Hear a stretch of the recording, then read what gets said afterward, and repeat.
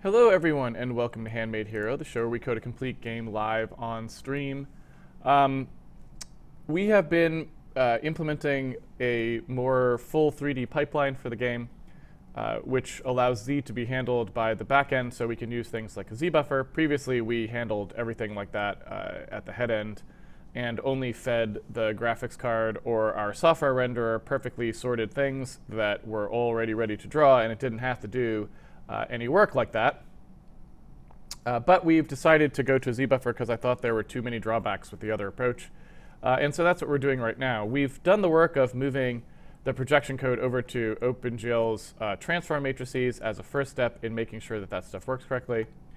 But we still have a little bit more work to do in terms of actually getting ourselves to the point where we are able to use that as an actual system. So before we get too far down that path of trying to debug and trying to get working a system that uses the Z buffer for doing our sorting, I decided last time on stream that what I wanted to do was have a way of rotating the camera around in 3 dimensions, not because we actually need this in the game for any particular reason, but actually just because what we do need to do is be able to, for debug purposes, see what things actually look like geometrically when we're trying to figure out what we may have done wrong when we're debugging things, because we're going to have bugs as we try to work in 3D, and we need ways of inspecting what's going on to give ourselves more information about what the bugs are, right? So what I wanted to do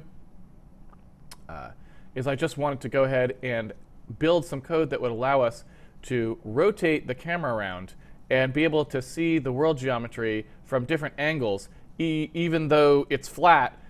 Being able to see exactly how those flat pieces were lined up and how they were stacked on top of each other and stuff like that, just to give us some greater insight, basically, into what was going on. So that's what we're doing. Today is day 362, so you want to unpack day 361 source code if you're trying to follow along at home. I'm going to go ahead and open up the project here. Oops. There we go. And I am going to show where we're at. You can see here we are now running through OpenGL's projection, and everything is working just fine, except for the fact that obviously, because we took sorting out of the mix, we no longer run the sort, and so everything is just flashing like crazy. The reason it's flashing like crazy is because the order in which we send down entities changes every frame. And since without having enabled the Z buffer, we end up in a situation where we don't actually have any stable order that these things are drawn in. So they're drawn in a random order. And very specifically, that is what we are actually going to be fixing by switching to a Z buffer as well, right? We've removed the sort, but now we need to put the Z buffer in to do that. But again, before we get to trying to make that work properly, because that's going to require us sending down things in a particularly constructing our sprite cards basically in a very specific way, you'll see is necessary to make sure that that works properly. Before we get into that business, I want the ability to view the world from multiple angles because I want to be able to debug it basically.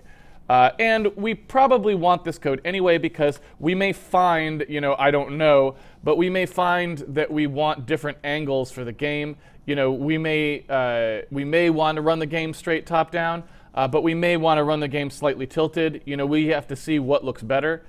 So having the camera rotation code in there is probably just a good idea in general because it allows us to experiment with that in terms of the look of the game as well, and we don't know up front which exact way is going to be our preferred way. So having that rotation ability is kind of nice for that reason as well. So let's go ahead and switch up here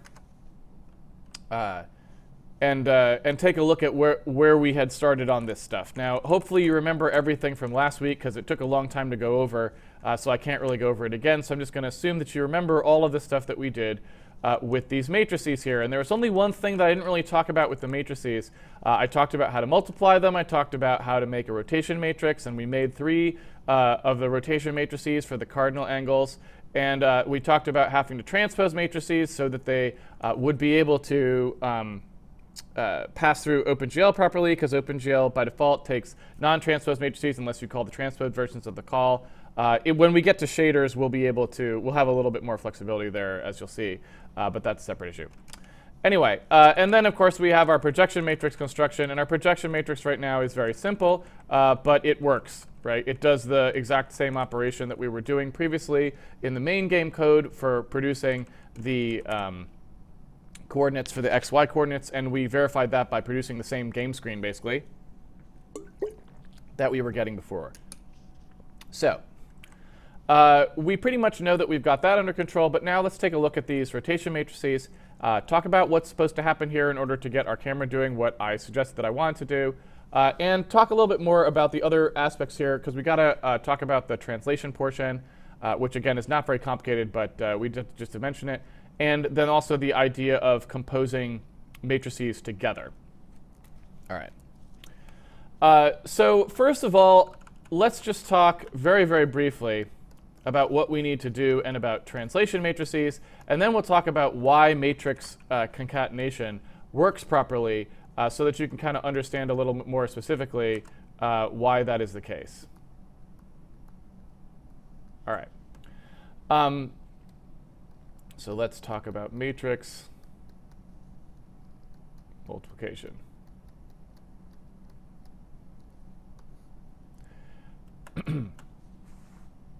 OK.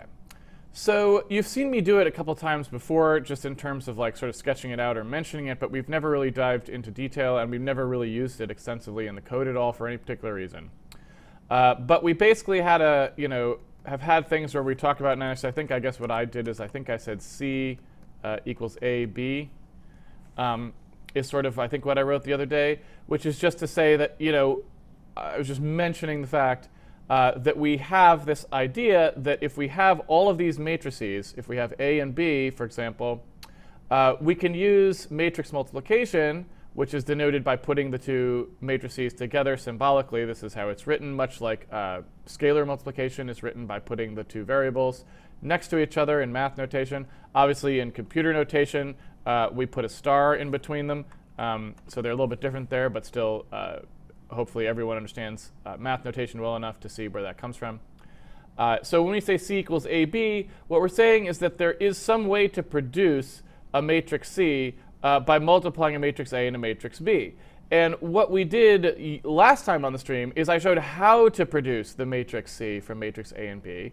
And hopefully that was very clear. But what might not be very clear from that is what it does or why you want to use it, right? Because I said that what it does is it produces a combined transform, right?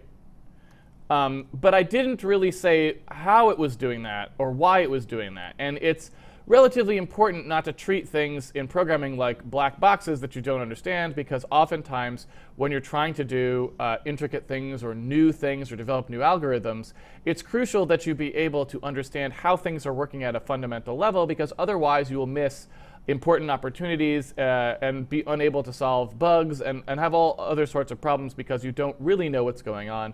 Whereas really knowing what's going on allows you to analyze the complete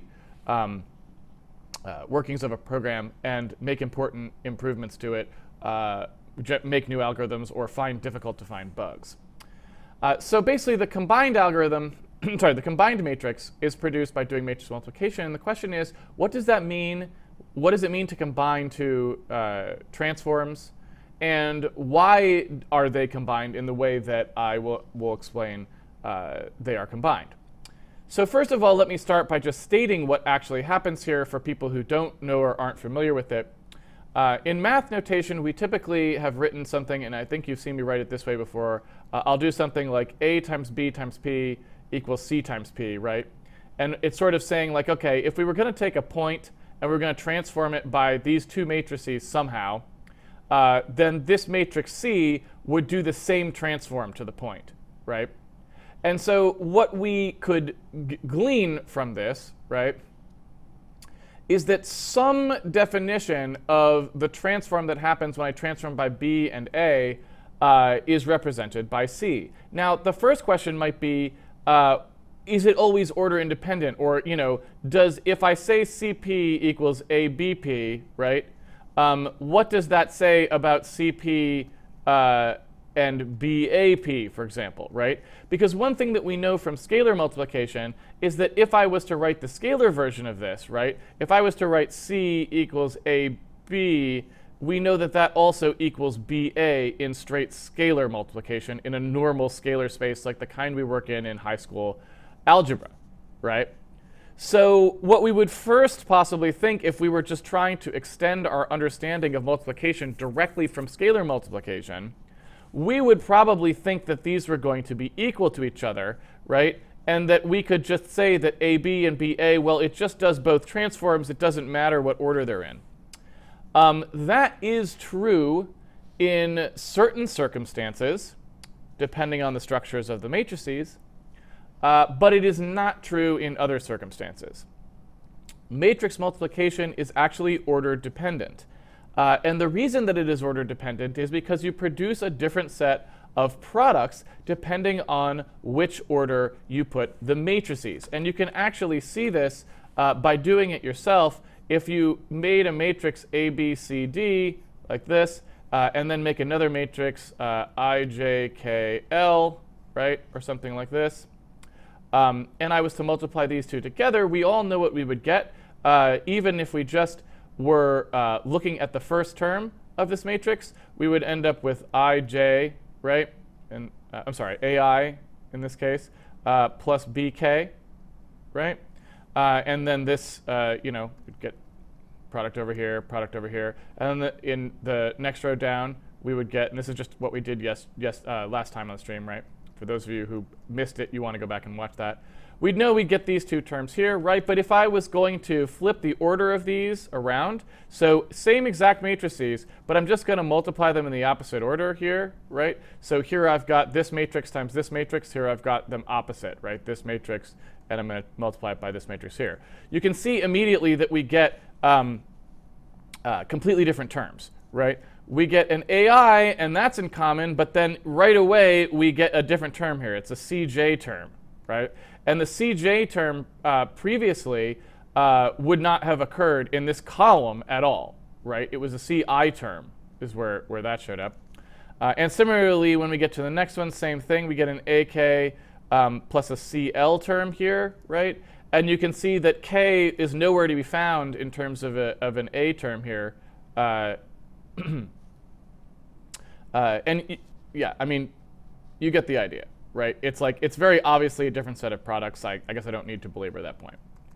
So because of that, when we do matrix multiplication, we must be very mindful of the order, because as you can see, only through extreme happenstance, when these matrices happen to have very specific structure that just so happens to lead them to produce the same products in those places, will we get the same results. One example would be if the matrix was diagonal, for example.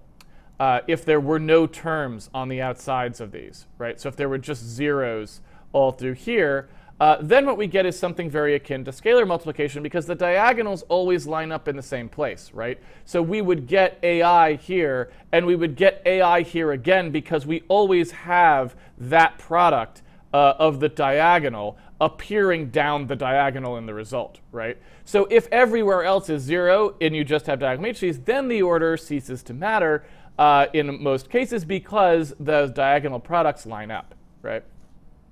No matter which way you do it. And hey, you know what's kind of interesting about that, just as an aside?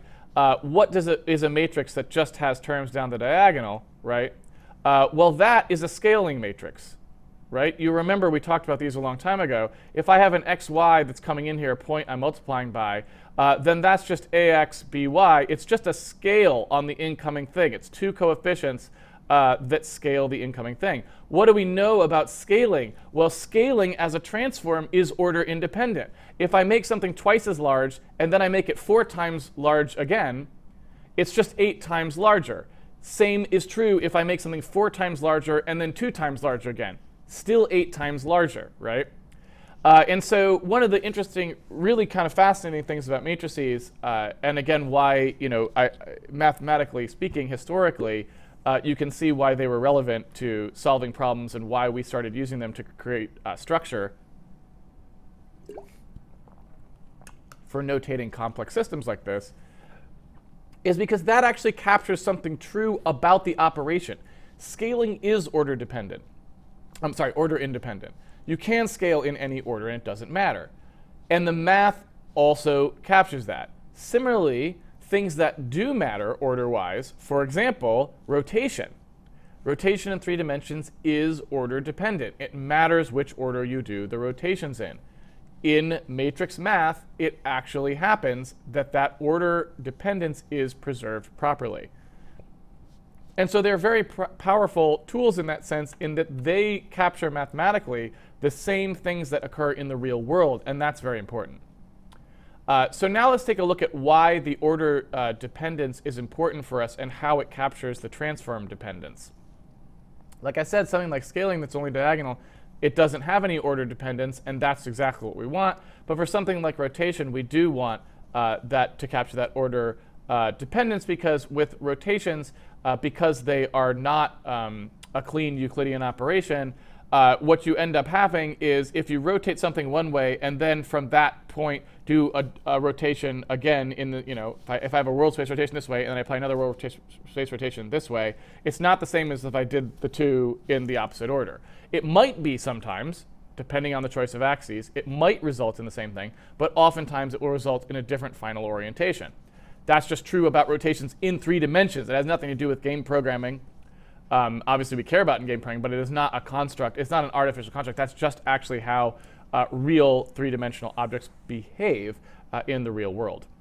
So what happens with matrix multiplication is, remember, I talked quite a bit about the concept that in a matrix, you can have the x, the y, and the z axes of the space you're talking about. They go in the columns of the matrix.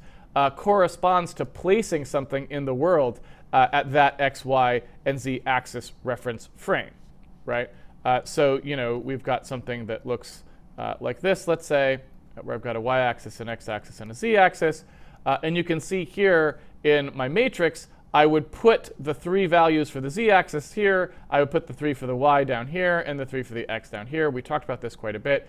And the reason for that, of course, is when if these are my axes, let's say, and I've got a px, py, pz for my point that comes in, the reason for that is, of course, this produces this equation, p x ax, py ay, pz az, which is just reinterpreting the point p along these axes, right? It's saying go the x coordinate, go that far along the x-axis. The y-coordinate, go that far along the y-axis. The z-coordinate, go that far along the z-axis, right? So it makes perfect sense why that works with a point transform. So now the next question is, well, if it makes perfect sense with a point transform, though, why does it work for putting 2 rotations together, let's say, or a rotation and a scale together? Well, you can see quite easily why a rotation and a scale would work, right? Because the same thing applies here. If I have a matrix that's a rotation, here's my rotation matrix, and then I have a matrix that's a scale. Here's my Sx. That's a lowercase s. I know it's hard to tell because there's no difference between that and an uppercase s, but it's supposed to be, right? Then what you're going to see happen here is, when I create the product, when I look at the Sx, well, what's going to go, in this part here? Well, it's just going to be whatever the x-coordinate of the x-axis is times Sx. The same will be true for each one of these, right? The y-coordinate will just be times of the ax-axis will just be times the Sx, right? Because the Sx will just multiply everything in this column, right? And the Sy multiplies everything in the next column, and so on, right? So what we end up with is the exact same structure of the matrix, but just now every column has been multiplied by the scale that we were trying to apply, right? And so what that means is that we have applied the scaling matrix to the columns of the rotation matrix, which are the axes of the rotation, right? Which produces exactly what we want. A reference frame that, if it used to look like this, now it looks like a scaled version of that, which is exactly what we were trying to do, right? We were trying to rotate and scale. Well, now we have a matrix which does both, right? It produced exactly those axes, which are the rotation axes scaled by the scale we were trying to apply, right? So that's a pretty easy combination there. Same thing is true, but it's a little harder to see because there's just a lot more numbers involved. Scale is nice because it just goes down the diagonal. It's really simple to see. But if I had the same sort of situation where I've got an AX, an AY, and an AZ, and then up here I've got another matrix that's a BX, a BY, and a BZ, then again we sort of can see in this case that we're going to have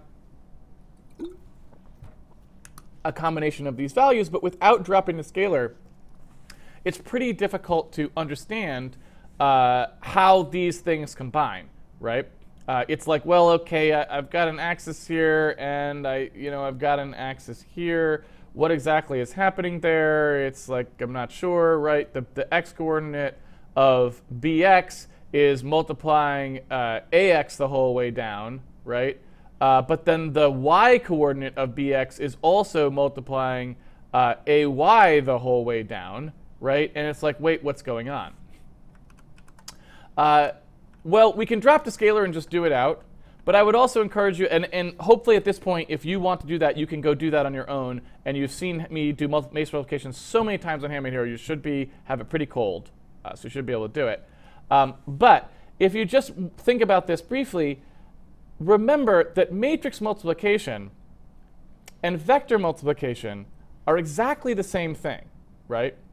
What did we say last week about the columns of the matrix that's on the right hand of the multiplication? So if we're doing A times B, what did we say about the columns of this, right?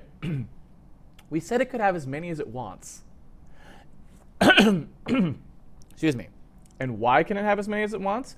Well, because we go columns in B for producing a term and rows in A, which means that to produce the one entire row of the output, we have only ever used and consumed one row of B to do so.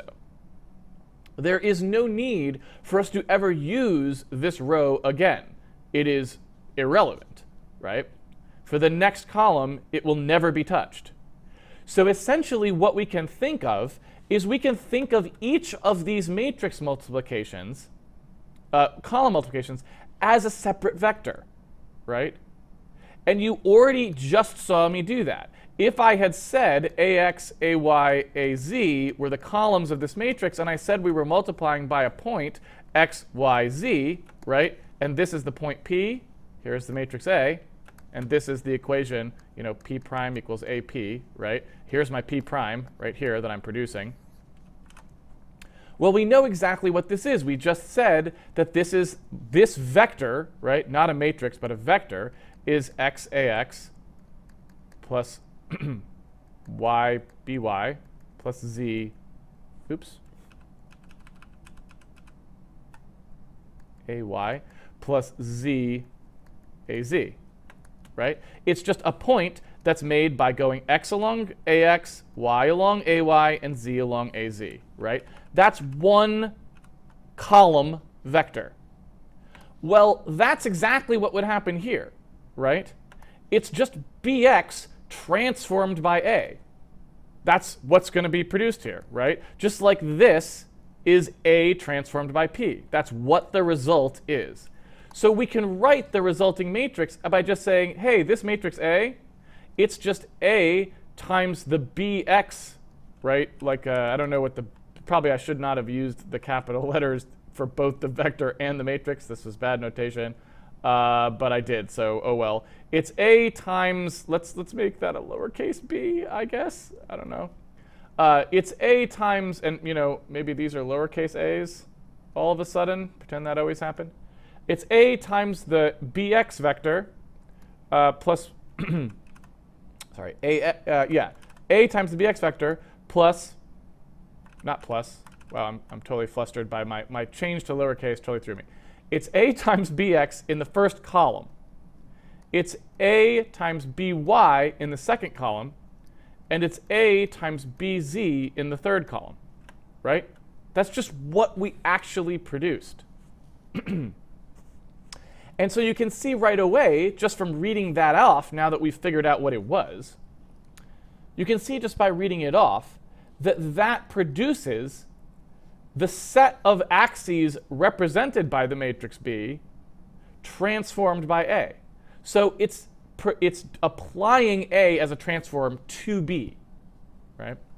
And that clues us directly in on the order of interpreting matrix products, right? If I have some big, long series here, and I'm like, all right, I'm going to produce something at the end of this, right? Some composite matrix Q or whatever, right?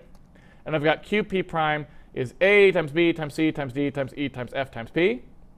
And the question is, what order, if I am looking at Q, or even if I'm just looking at this equation, what order are these transforms performed in? You know? And again, if it's something like scaling, I don't care what order it's in. It doesn't matter. But for something like rotation, I do. So assume that some of these, at least in here, have a rotation or some other thing, a shear, something whose order dependent. What order are they going in, conceptually? And the answer you can see here is that it's always the second term in a product, the further to the right, that is the one that's applied first. And it's the one further to the left that's being done to it, right? It's saying, I start with the F, and that is the first transform that would be applied. I'm going to apply E to F, right? So E is this, then E, D, C, B, A. So if you read left to right, right, you're actually reading them in the wrong order of conceptual application. Conceptually, they're actually getting applied this way, right? You start with the thing you're working on, and you go backwards from that. And this ends up being the last transform that gets applied.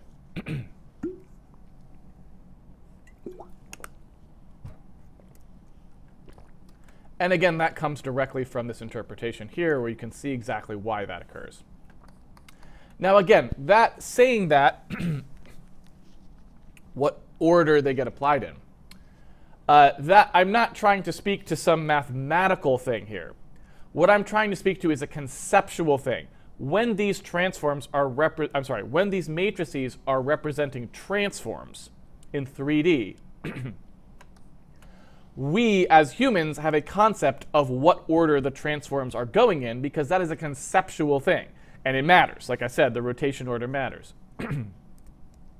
So what I'm saying here when I say that they are applied in this order, I'm not trying to talk about a mathematical order of application. What I'm trying to say is when the math is performed as the math is performed, by the definition of matrix multiplication, the result conceptually is that the order of transformation, the appearance of how the transform will occur, is in this order. Whereas if you flipped the order, you would get a different resulting transform that was as if the transform had been applied in a different order, right? So there you go. So that's matrix multiplication and its effect, and why its effect is that way. Now, two more things we have to cover. First, translation, and this one's the easy one.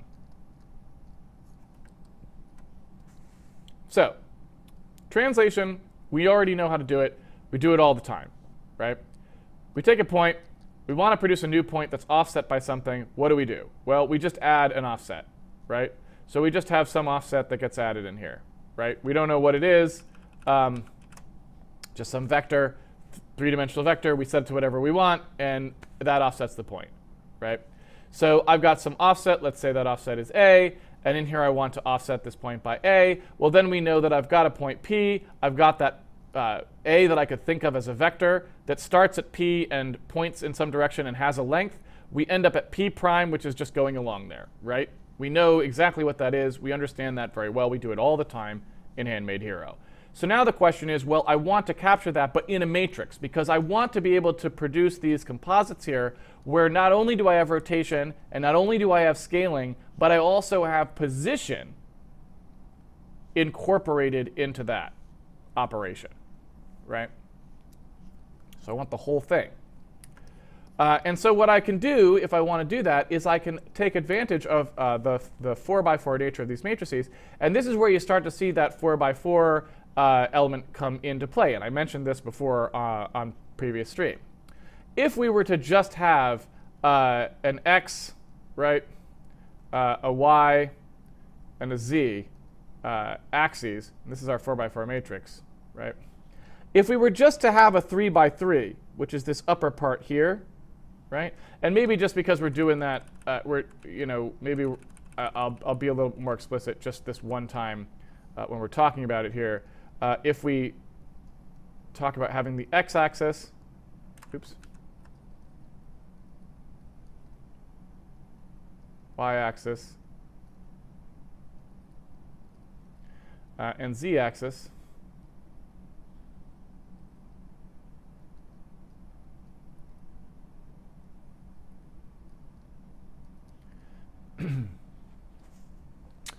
so if we were to just take this 3x3 and pretend the matrix was just 3x3, right? Then what you can see from this, and we talked about this before, is that everything that comes in as a point, right? And let me maybe I shouldn't have done that so close to the equation. Let's remove that there. Move it down a little bit. Let's do it right here.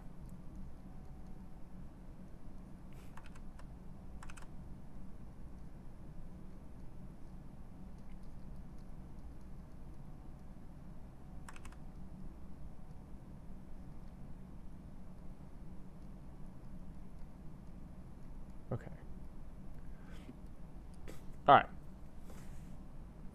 right. So if we were to have this, and I have an incoming point like this, what you can see from the equation that results is that you never really get an opportunity to put any translation in here. Because when I do this multiplication out, what I will end up getting in each of my components is, unfortunately, that leaves no room for a translation, right? So my x-coordinate of the result is going to be px xx plus pyx, I'm sorry, yx plus pz zx, right? That's what we're going to get there. And similarly, we get the exact same thing in all of these. Oops, that's no good. Px xy, py yy, pz zy, and finally px xz, py yz, pz zz. So you can see here, this creates exactly what we wanted in terms of a vector equation for reinterpreting things around rotated or scaled axes, because you can see how to pull out the px, py, and pz from here. And when we rewrite that, we just get px times that x-axis, right, plus py times that y-axis, plus pz times that z-axis, right? You can see that the pz is all common here, and we just have z, x, y. There's that vector, right?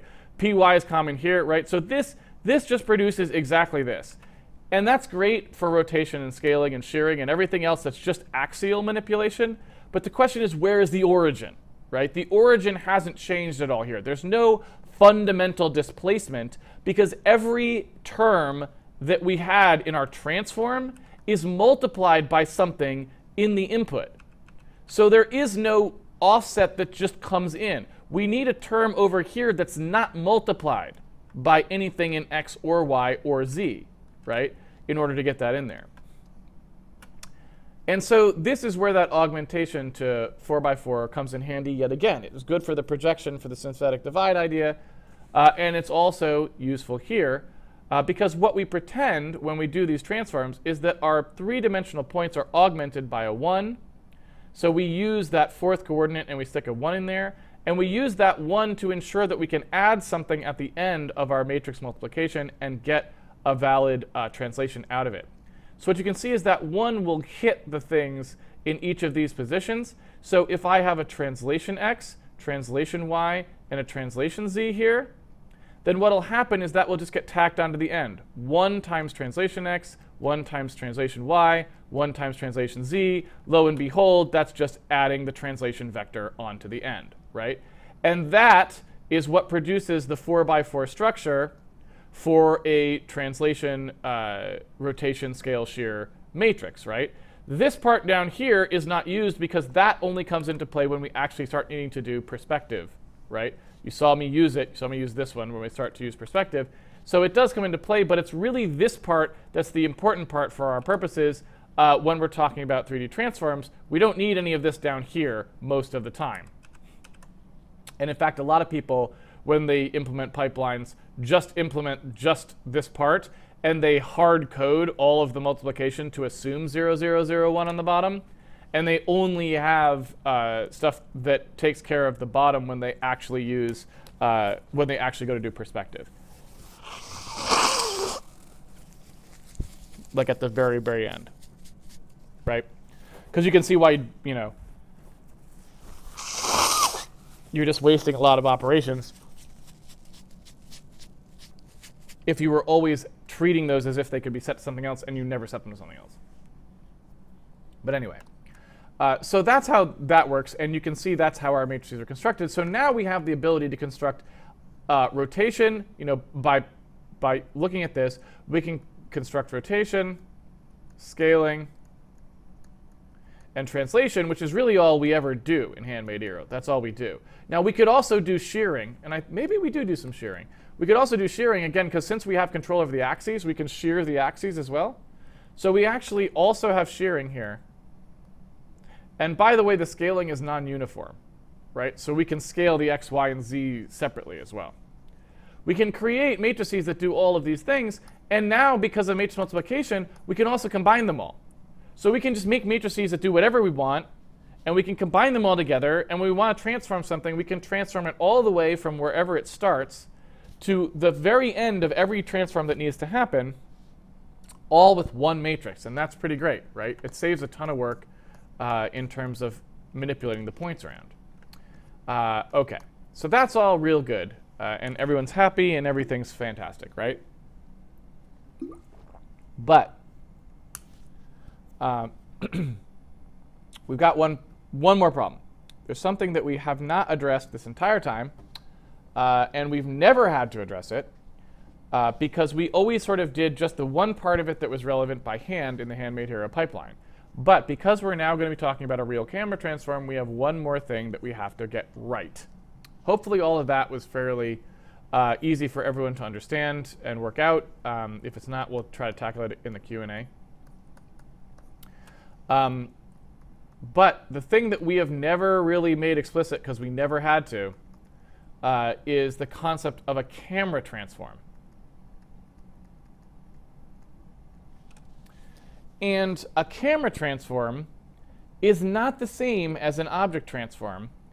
It is the same in the sense that mathematically it can still be represented by a matrix, because any transform that we probably want to do in 3 dimensions for rigid transforms like this is usually capable of being represented in a matrix. Obviously, nonlinear transforms are not, but that's a whole separate thing.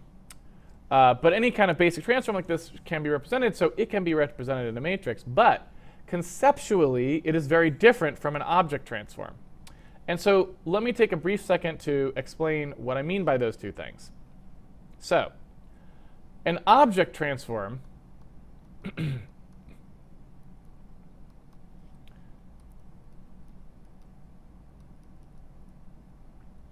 is a transform, and again, these are purely conceptual, right? So the math is the same regardless of what you're doing. But we're just talking about conceptualizing these things when you're trying to understand what's happening here. And more importantly, I suppose, when you have a goal you want to achieve and you need to do it with a transform, how you conceive and construct that transform. An object transform is the kind that we've been talking about so far, which is looking at a matrix like this. It's looking at a matrix where the x-axis is here, the y-axis is here, the z-axis is here. It's got 0, 0, 1 here, and we've got a translation component like that. OK? That's an object transform. And what an object transform is it's a transform that takes something from the origin and a root coordinate system, right? So it's like I've got x, y, and z, and I'm thinking about some shape, you know? I don't know what it is. I've got some, like, maybe a little, I don't know, like a triangle here. It's aligned there, right? Here's my triangle. I'm taking it as it's defined in a base coordinate system where all the axes are cardinal and there's no scaling. You know, I'm conceiving of it just defined as it is. And I'm transforming it such that the axes of this matrix and the origin offset of this matrix become the new way that it is being interpreted, right? So now, say this matrix is A, so this is AX, AY, AZ, and AT, right? Now, this may have been, this is like sort of the root, the base XYZ coordinate system. I'm taking it from there, and I'm putting it into some new coordinate system, right? As defined by the contents of that matrix. So this was 0, 0, 0 before. Now the origin, the base of that is at AT. And all of my axes are now whatever the axes were specified as over here, right? And so when we conceptualize a matrix by looking at its columns,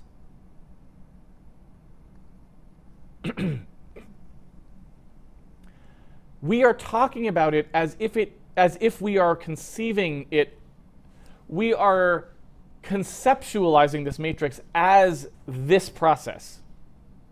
Because remember, a matrix is just a bag of numbers at the end of the day, right?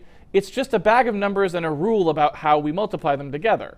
So it was purely my conceptualization of the matrix and how I explained it to you that is why we picked it out in terms of columns, right? There's nothing in the matrix that says it has to be picked out in terms of columns. It just so happens that if you conceive of the matrix in columns like that, then the meaning of the matrix is clear for those columns, right? That's one way we can analyze what a matrix does, is by looking at the columns and saying those columns, if we were to apply this matrix to a geometric shape, the points of a geometric shape in series, those columns would form the new coordinate system for that shape. And that fourth column, in the homogeneous coordinate way, would form its origin. That is what will happen to those numbers in the matrix if we conceive of them as columns. And that's a very useful way to look at it, because oftentimes that's exactly what we want to build. We want to build an object transform, so we know that we can stuff those coordinates in here in that way to produce this result. Right? And that's great, I think. However, there's more than one way to conceptualize the parts of a matrix, right? This we might call the column picture. It's the way of looking at a matrix that focuses on the columns and what that means. And the column picture produces an object transform, right? The column way of looking at it looks at it as if it is this process. But we could alternatively look at the row picture, right? The row picture is what happens if we take the other slice. What if we looked at what the rows of a matrix mean, right? Cutting the other way. And if we look at the row picture, then we get a camera transform.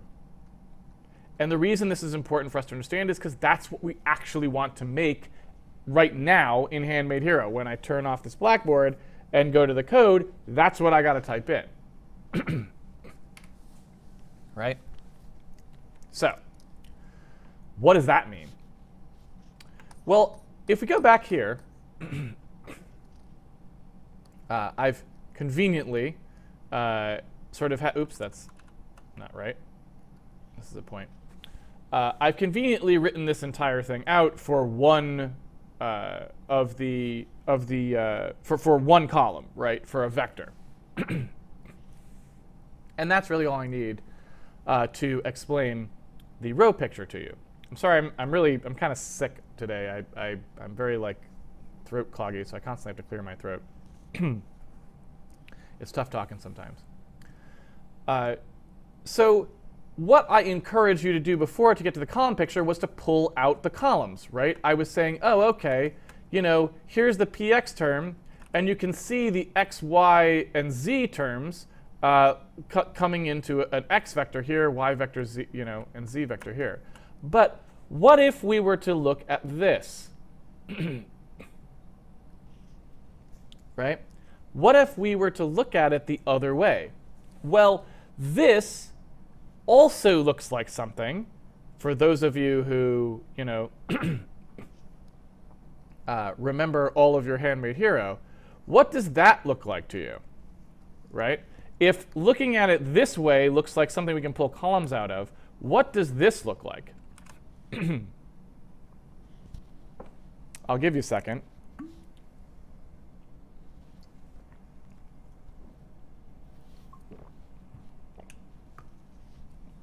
Well,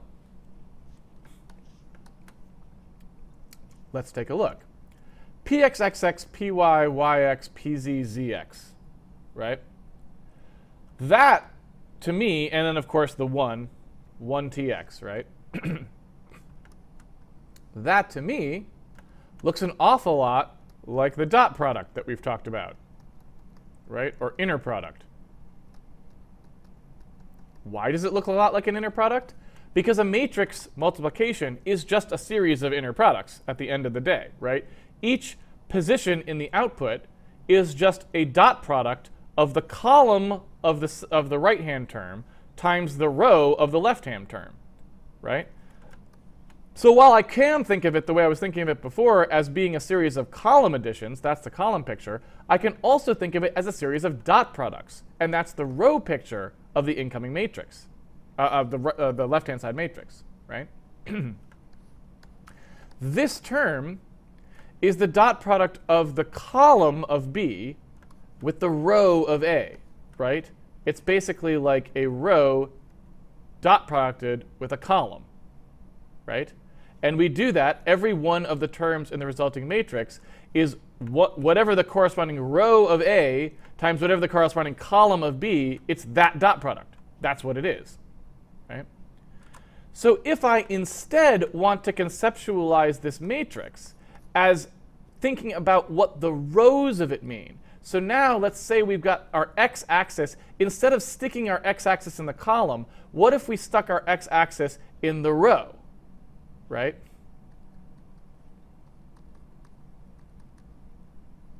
And we'll leave the translation out of it for the moment.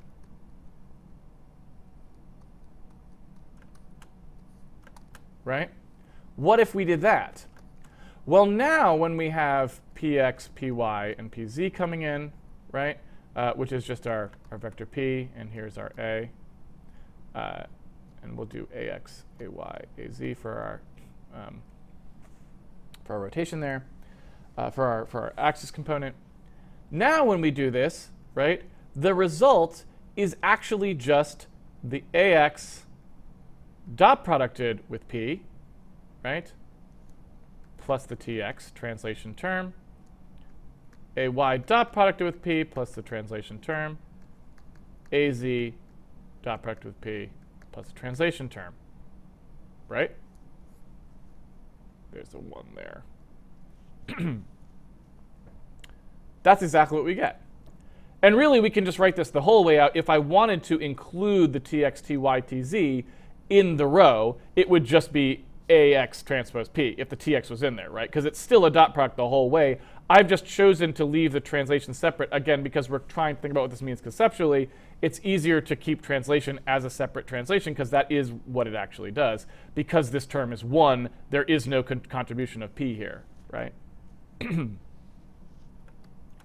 So this is a different way of conceptualizing what happens in the matrix. So if we were to write both of these out so you could kind of see them, because it's works every time you do matrix multiplication. Both of these things is happening conceptually. It's which one you choose to focus on, right, is to understand what the matrix is doing.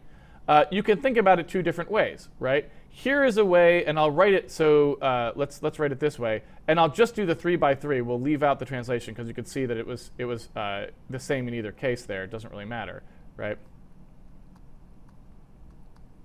Here's the row picture. Here's row of x times p. And maybe I'll just write it this way.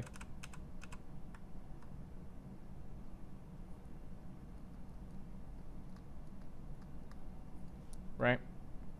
Here's the row picture. Here's the column picture.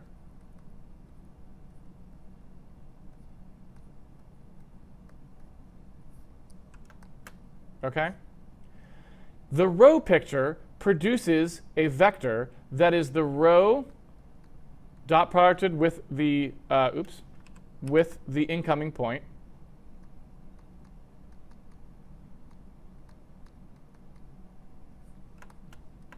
The column picture, and I guess I won't bother drawing because I don't have much space. Let's just say we're multiplying by this again. The column picture produces a combination of the columns. Right? This and this are the same result, right? Because this could be the same exact matrix, right? The same bag of numbers, exactly the same. But in terms of how we want to conceptualize what it does, we can think of matrix multiplication, and in this case, matrix times a vector. But again, matrix times a vector is just the same as matrix multiplication, because again, multiplication by the matrix is just taking the columns of the right-hand side and doing the matrix transform to them conceptually, right? So they're the same thing, just one does more. We can conceptualize the same bag of numbers two different ways. One way is to say, let's pretend that we had axes on the rows of this matrix, that each bag of numbers that was 3 across was going to be one of our axes, x, y, and z. Well, if that's the case, then the operation of what this matrix does to those axes is it dot products the incoming point with each of them. And the result is the dot product in the x-coordinate, it's the dot product with the x-axis. In the y-coordinate, it's the dot product with the y-axis. In the z-coordinate, it's the dot product with the z-axis. Right? That's the row picture. And that's a camera transform. I'm going to tell you why in a second. On the other hand, if we take a look at this picture, the column is just a combination of the columns, scaled by the incoming point, right? That is exactly, again, exactly the same reason. These two are equivalent values. The result is the same. The two vectors are exactly the same. It's just how we're choosing to conceptualize them. If instead we conceptualize the axes as whatever was in the columns, right, then that's the column picture, and that's that object transform that we already know and are very familiar with, right? Because this is exactly what we already know and what we've done many, many times on Handmade Hero. So now the question is just, OK, so if I want to make a transform matrix, and I'm trying to make a transform matrix that encapsulates an object transform, I know I just put things in the x, I know I put my x and y and z axes into the columns of a matrix, and then I can just use it as a transform matrix that will do an object transform. It'll move a point from the origin coordinate system out to wherever those axes are, where their origin is, where the axes are, along those axes, et cetera, right? So the question is, what is a camera transform, and why does this do it, right? What's this other row picture? Because hopefully you all agree with me that this is definitely a different way we could interpret the math. But how does this different interpretation of the result, right? How does this different grouping, how we've chosen to summarize the terms of what happens when you multiply a matrix times a vector, how does that end up giving us any insight into how we produce a camera transform, and what even is a camera transform, right? And that's the part that I want to get to here. So let's talk about that, and hopefully that'll become clear. What we wanted to do with an object transform is we wanted to take something, right, from, it's, there really isn't a good word for this necessarily, but we could say it's native space, right, or sometimes it's called object space, right, we're talking about that space again that's just the like untransformed, unperturbed space where we've just got the 0, 0, 0 here, and we've got the x, y, and z axes here, right? What we're trying to do with an object transform is we're trying to take some things defined here, I don't know, some point, some shape, a polygon, who knows what it is, and we're trying to transform them out to any other thing. Like maybe these axes are all bent around and they're super weird and they're scaled all weird, right? And the origin moved somewhere, but we still want this shape to be existing there. And so it's just a transform that does that placement, right? You might even think of it as a placement transform. It places something in the world with a certain set of axes, right? Well, a camera transform is something that does the opposite of that. A camera transform is something that we conceptualize and often want to do where we have some stuff out in the world, right? And we've got some, we've drawn many times, we've got some observer here, and they want to view this thing, right? They want to see this thing. Well, in order to do any of that stuff that we were doing, those projections, right? Remember all those projections where we set up the similar triangles, right? And we were projecting all the things down on there. We talked about that just 2 weeks ago, I don't know, whatever. All that stuff. All of that assumed that we were already in the space of the camera, right? We assumed that everything had been rotated and moved so that it was sitting in front of the camera. And the camera's coordinate system was native. All of that stuff was just assumed. Because, we did things like saying, oh, yeah, okay, the x coordinate of this thing on the screen, right, is going to be equal to the x coordinate of this thing in world space, over like the z coordinate of the thing in world space or whatever, right? It assumes that the x of the screen, the result in x, is based solely on the input in x.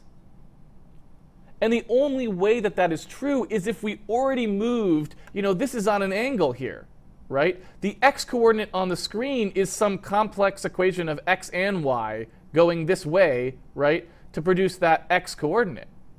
So we've just been assuming this whole time that before you did any of that projection stuff that we talked about, that you had already transformed the world so that it was nice sitting right in front of the camera, right, where x coordinates were on the x-axis and y coordinates were on the y-axis. We weren't assuming that the x-axis and y-axis themselves, right, here's the x-axis, the y-axis comes out of the screen, this is the z-axis, right? We weren't assuming that those axes were all bent in world space somewhere, like rotated around. We assumed that all that was taken care of. And that was never a problem on Handmade Hero because we never rotated the camera on Handmade Hero. The whole world was just always constructed perfectly in line with the camera's x and y axes, right? We never conceived of it being tilted, the world, like being tilted relative to the camera. We never conceived of it being spun like this, right? So we never had to do a camera transform other than just the simple offsetting of z, right? All we ever did was assume that the camera was looking down on the world, right? Here's the world, and here's the camera. And so all we ever did was like plus or minus z to move the camera like higher or lower. That's all we did. We never tried to make the camera like come over here and view the world from the side. And that's exactly what we need to do now. So a camera transform is one that undoes transforms in some sense, you could say, right? The world is out there, everything's in world space, but our camera is implying some other space. And we want to take a tilted space, a rotated space, an offset space, the space of the camera, and we want to make it the origin. We want to make 0, 0 appear here. We want to make its axes be the cardinal axes so that it is straight The camera is perfectly straight in world space. Its x-axis lines up with the world x-axis. Its y-axis is the world's y-axis, right? So we're moving the whole world so that the world x, y, and z axes now correspond to the camera's axis, moving everything else so that the camera can be at the center of the world pointing in exactly the z direction, right? Or the opposite the z direction in this case. That's what we need to do. And we never done anything like that before, right? We did this with position, and it was very simple. We never did it with rotation. How do we do it with position? Well, the way that we did it with position was saying, well, all right, you know, here's the origin of the world. Here's a point that I'm trying to view. Here's the camera, right?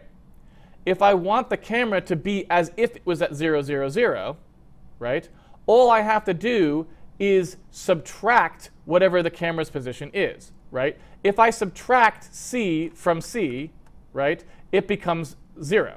And this becomes C, right? That C minus C is 0.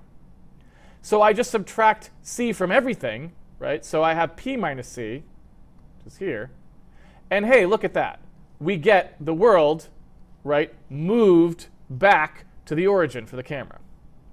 So for translation, it's very simple. We just negate it, right? That's all we had to do was take wherever the camera was, negate that, and that is the transform we applied to all the points of the world to move them back so that the camera's at the origin. That, I think, we did do on Handmade Hero, right? So in some sense, we had a little bit of a camera transform. It just wasn't really much of a transform. It was just an offset so we could avoid having to think about the more complicated aspects of how we view things, right? So we need the second picture. We need, or rather I should say, we need the other operation. We need to figure out how, if we had a set of rotated axes, how would we go about moving the world so that it lined up with them, right? So let's say, you know, obviously we know how to do translation. Let's leave that aside for a second. Let's say here we are, okay, and the camera is looking this direction, okay? So here's the x-axis, here's the y-axis, but the camera is looking this direction. And maybe I shouldn't say looking this direction, because in 2D it's hard to say looking. Looking is going down the z-axis in our 3D. So let's be a little bit more specific here. Let's say that this is the camera's x-axis, and this is the camera's y-axis, okay? And so what that means is if we had a point, let's say that there was a point that was right here, okay? Well, if we wanted to produce the version of the world where the camera's axes were aligned with the world axes, this whole thing has to rotate back down this way, right? We want to make it so that CX is here and CY is here, which would put this point somewhere over here, right? Probably like right there or something, right? It would rotate down this way. How do we do that, right? How do we do that?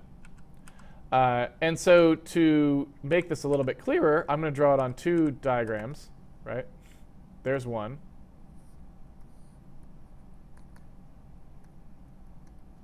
Here's two.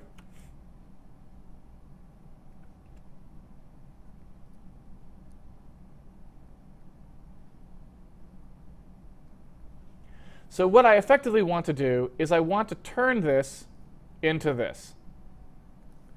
Here's my P, and here's my P prime. Oops.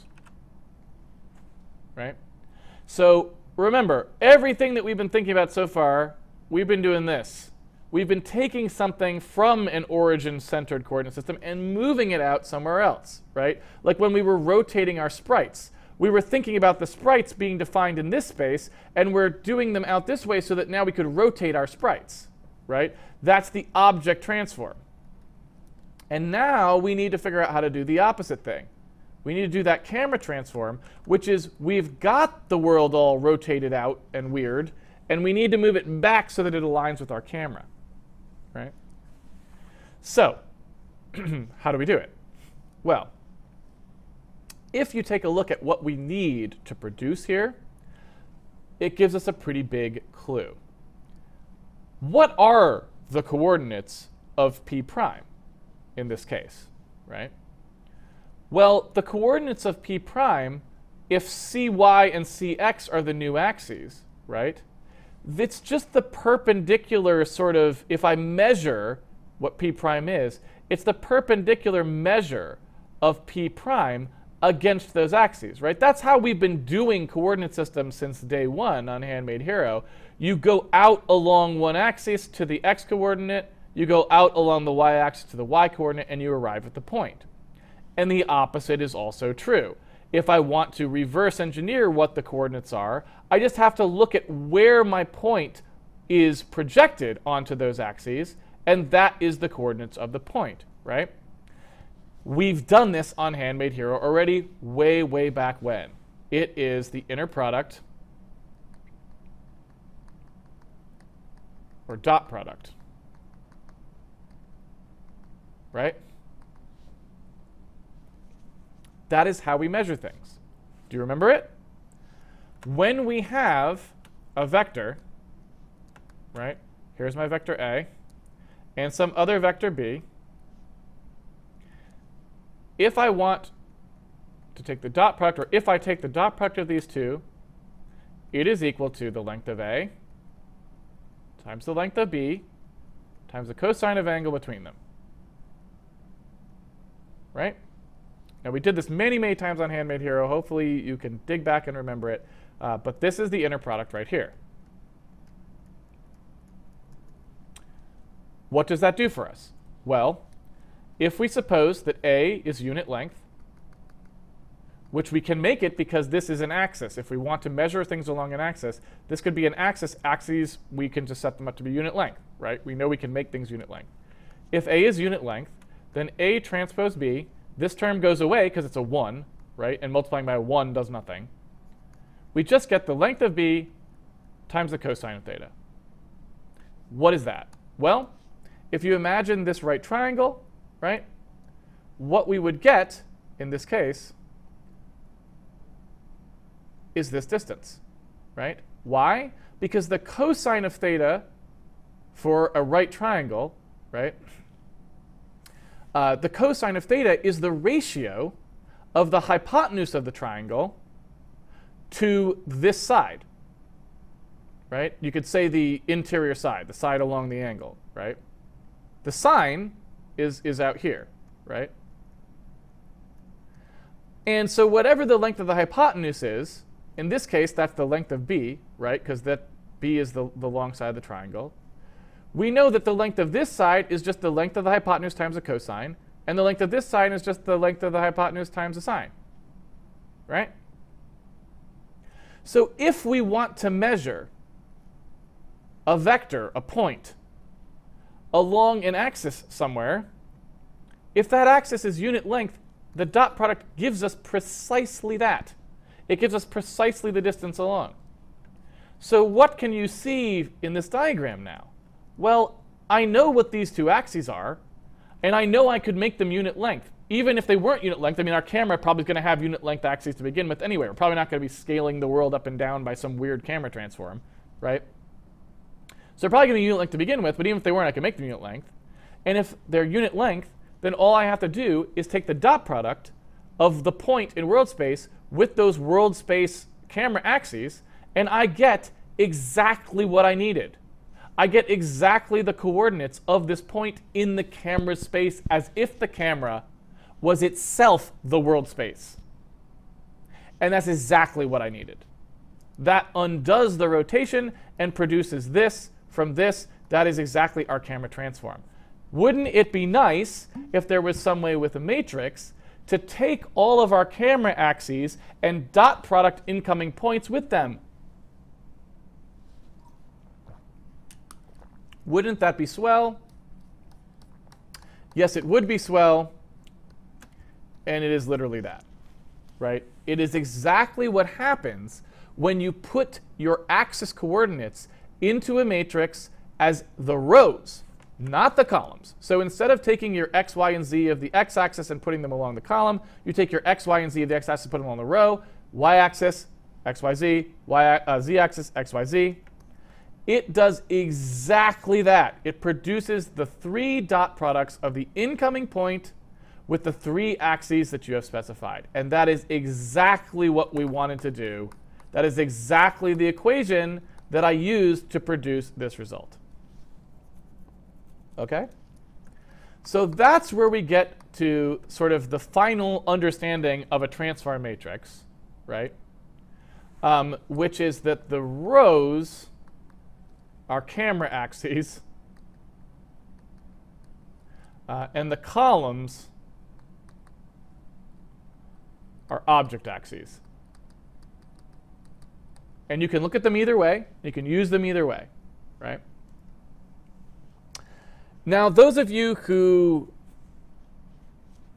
like to inquire into things a little more deeply are probably naturally asking the question at this point, how is that possible? What does that even mean? Why is it that I can look at a matrix, this bag of numbers, right, and I can choose to put things in the columns and it does one kind of transform, and I can choose to put things in the rows and it does a different transform, and yeah, I saw you do the math, but isn't that weird?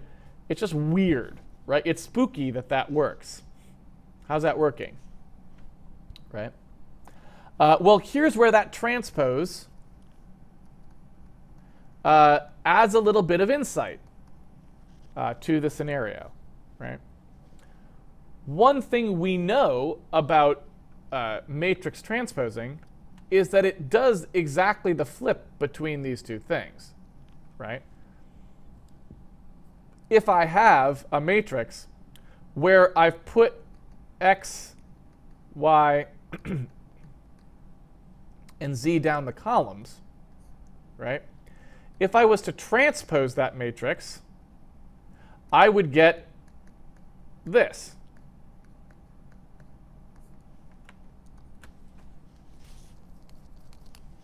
Right? I mean, all I'm doing is exactly, the diagonal stays unchanged, but in each case, the two pieces of what was there swap, right? So in, and I'll do it out just in case it's not clear enough, I guess. xx, xy, xz, yx, yy, yz, zx, zy, zz. If I transpose this matrix, I just get it, these swap, these swap, these swap, right? I'm just flipping the indices of the things transposed like we've done many times before. xx, xy, xz, yx, yy, yz, zx, zy, zz.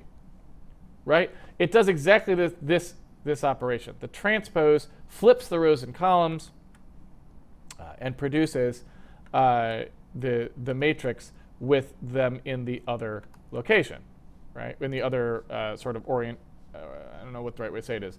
It takes the columns, things that were going columnar, and makes them go row, right?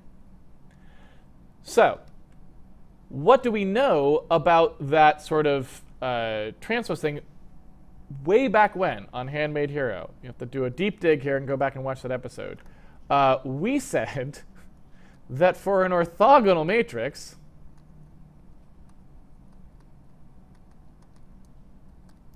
the inverse is the transpose.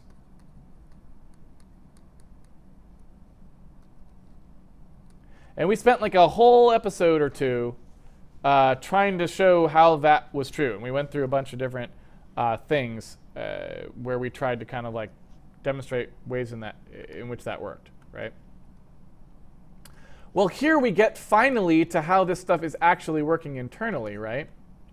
When we look at what actually happens here, the camera transform and the object transform are the opposite type of transform, right? We end up in a situation where we take a camera and we move it from, a camera transform is a thing that moves something from world space back into like sort of an origin system for the axes. And the opposite is true of an object transform. It takes things from a place where they're defined around the origin and the axis system, basic axis system, and moves them to a different axis system and different origin, right? And the only difference between those two is whether we put things in the column or whether we put things in the row. The reason for that is specifically that we are inverting the transform. That's what we're actually doing here, right? And we're inverting the transform by transposing it because, hey, these happen to be unit axes that I was talking about there, right? That dot product thing only works if these things are unit axes. If they're not, there's an inverse thing that has to happen with scaling, and it's not worth us going into that right now, but the structure continues the further you dive into it. It's not arbitrary. So when you actually happen to have a bunch of unit axes here and you flip them like that, you actually get the opposite transform, which is exactly what we see when we put things into rows or into columns, right? So the math actually works out very deeply in this way. The structure follows all the way through, and it keeps going. Even if you start talking about things where you have shear and scale and stuff like that, it just becomes more complicated than simply transposing. There's more to the inverse, and there's more to that. But that's basically what it is. So the reason that this happens to work is actually because inverting a transform is by definition solving the equations that lead to this, right? If I have an object transform and I do the inverse of the matrix, which is something we haven't really covered in much depth, if I do the inverse of the matrix, I get the opposite transform. That's what inverse means. It's the thing that would take the results of the previous transform and turn it back into the original input, right? If I have p prime equals AP, right, the inverse of the matrix is the thing that would have done the opposite operation. If we start with a point and we multiply by a matrix and get a result, if we inverted that matrix, we could multiply by the result and get back the input, right? Well, in this case, all we're doing is taking advantage of, in some sense, the fact that A inverse equals A transpose in the case where we have nice unit axes that meet at right angles, like we do in the case of what we're working with, right? And so because of that, it just so happens that the inverse transform, therefore, is very easy to conceptualize and use. All we have to do is go from putting things in columns to putting them in rows because the transform is the inverse. It is the inverse operation in this limited case. That is not important to understand for the purposes of what we're doing, but for people who want to dig deeper into the math and get more acquainted with linear algebra, just thought I'd point that out as an interesting avenue to look down and understand. All we really care about in Handmade Hero is the fundamental activity, which I just showed, which is that we want a bunch of dot products, and putting things in the rows is what gets us those dot products, right? OK.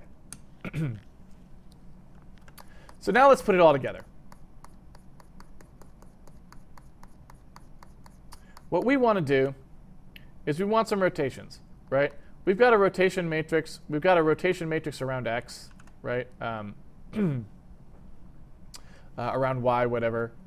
So we've got some rotations that we might want to do to the camera, right? We want to do something where we're saying, like, OK, let's apply rotation 0. Let's apply rotation 1. Maybe even rotation 2. I don't know. I think we're probably only going to have 2 rotations, right? And then we want to take those rotations. We probably want a translation as well, right? And we want to start combining these. So let's talk about how we're going to actually do this. All right. So we've got a situation where we've structured our world so that this is the z-axis that comes out of the plane, right? And then we've got sort of our x-axis and our y-axis look like this, right? And the camera kind of looks down on the world, right, by default. So that's what we're dealing with. So what we want to do here is we would like to allow ourselves to rotate this camera around, right? We would like to have a way for us to produce a rotated version of this camera with rotated axes. You know what I'm saying? And we'd like to be able to produce multiple of these rotations because what we might want to do is like rotate the camera down to here, but then also rotate it around, right? So we would like to be able to orbit the camera around the world, right? That's what this is typically called. We like to be able to orbit the camera around the world this way and this way, right? And this is, I don't really know what you would call that specifically. I think this one's also called azimuth, but I don't know what you call this one typically. because we're rotating around it, right? And all this time we want to be looking kind of in at the world, right? So we're trying to kind of have the camera be able to spin around the world and always be looking kind of back at like this focus point, right? Whatever the point in the world here is, that where the center of the room that we're on, let's say, we want to be able to spin it all around and all around vertically as well. We just want to be able to do that and get a view that matches that, right? So what we need to do in order to do that is we need to produce two things, right? Because we just showed how we could, how we can work through the math for doing camera transfer. We need to produce two things. First of all, we need to produce the axes of the camera, right? Because we need to know what those are in order to produce the camera transform. So wherever the camera ends up, we need to know where its axes are. And we know what those look like for any given point. We have an idea of what we're trying to get here.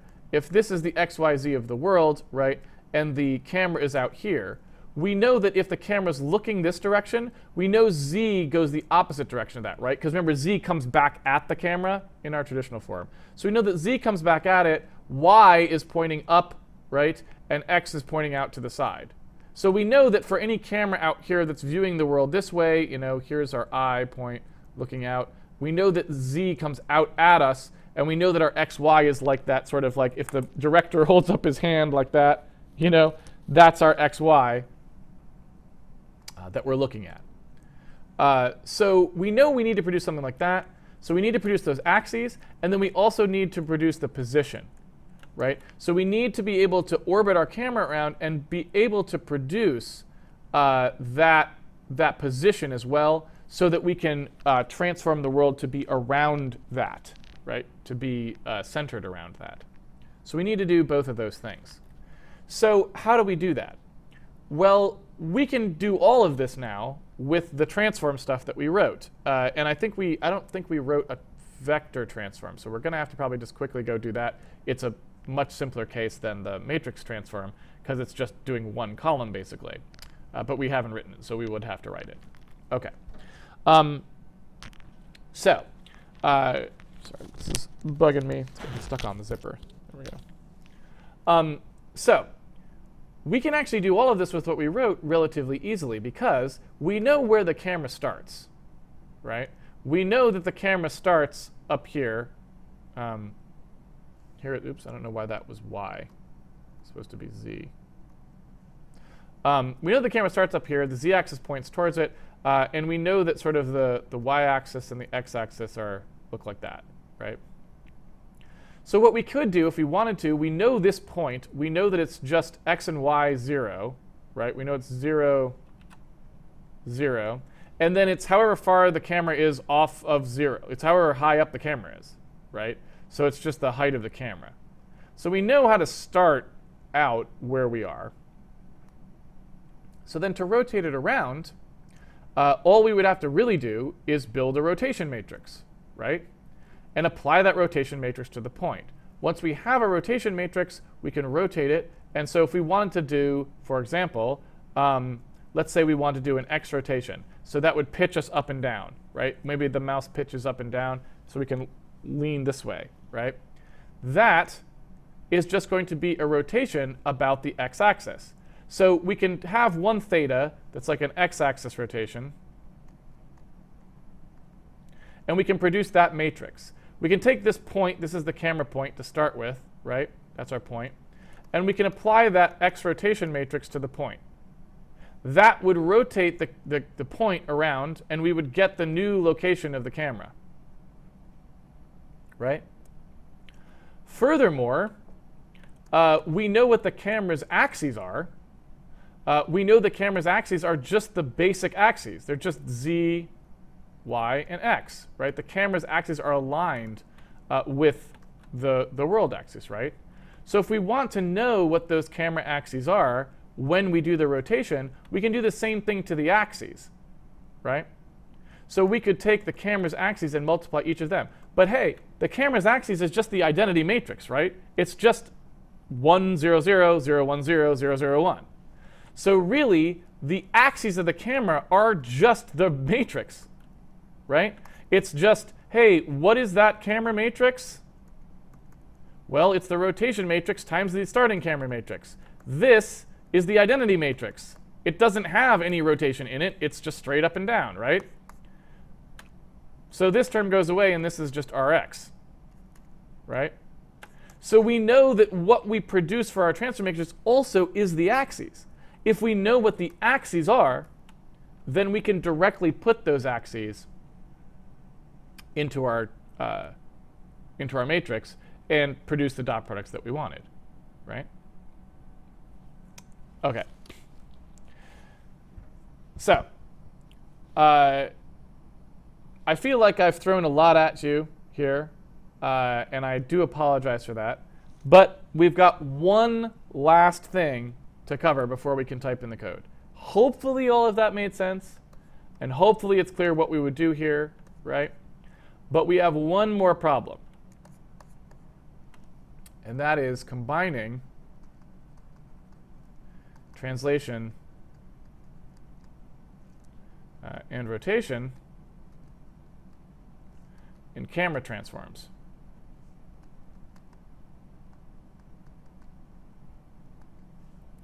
Right? So this gets a little trickier. Why does it get a little trickier? Well, look what happens when we multiply our matrix by a point with translation. We get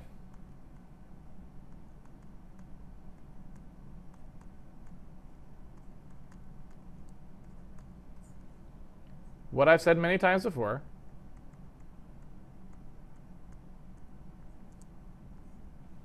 We get a result that is px times x plus py times y plus pz times z plus t. OK? That's what we get. If we want to make this a camera transform, like we said before, it's fairly straightforward. What happens with our axes? We just flip them around.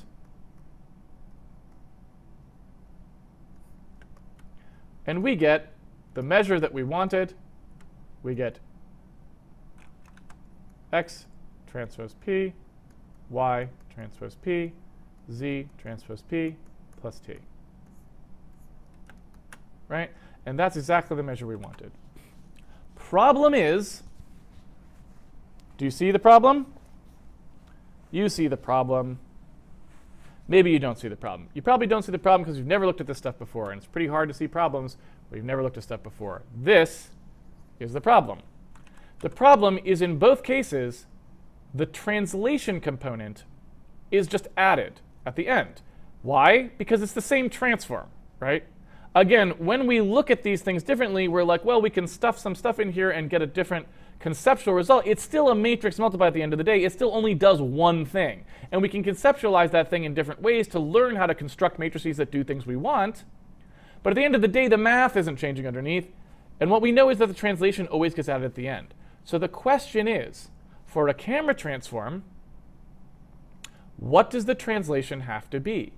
We would like it to be the negative of the camera position, wouldn't we? Because just like in the object transform, we put the object's position in here, and it places things out in the world, we would love to have this be the camera's position, right? And we could just set it to be negative. And then it would be, oh, subtract the camera position. Great, right? Not great. Why is it not great? Because the thing we wanted was the opposite of this transform. And by doing the opposite of this transform, what we would have needed to have done, right, is we would have needed to have subtracted before we took the measure. So what we really wanted was x transpose p minus camera. Y transpose p minus camera position, right? Z transpose p minus camera position. That's what we wanted. We wanted, if we had this, right? I'll draw that picture again. Here's the camera. Here's the point. the axes of the world look like this, and maybe they're out here, right? What we wanted to do was we wanted to measure this point from the origin which we said was at the camera, right, along the axes, along these axes. That's what we were trying to do. But what this is going to do, right, what this transform is going to do, is it's going to measure them along the axes before this becomes the origin. So this is going to be the origin prior to, before we do that subtraction. This is going to be the origin, right? So what we're really going to do is we're going to measure it along this axis. So rather than getting the distance here, we're actually going to get the distance here, right? It's not what we wanted, right? It's a problem. Because while it's correct in terms of the rotation it's going to do, which is fine, right? The rotation will come out uncorrected, but the position will all be wrong because it's measuring around the wrong origin. So the question is, how do we turn this into this, right? How do we make that happen? Well, lucky for us, the dot product is distributive. It's a distributive operator, right? It's just scalar. So we can actually turn this into an equation that's easier to work with.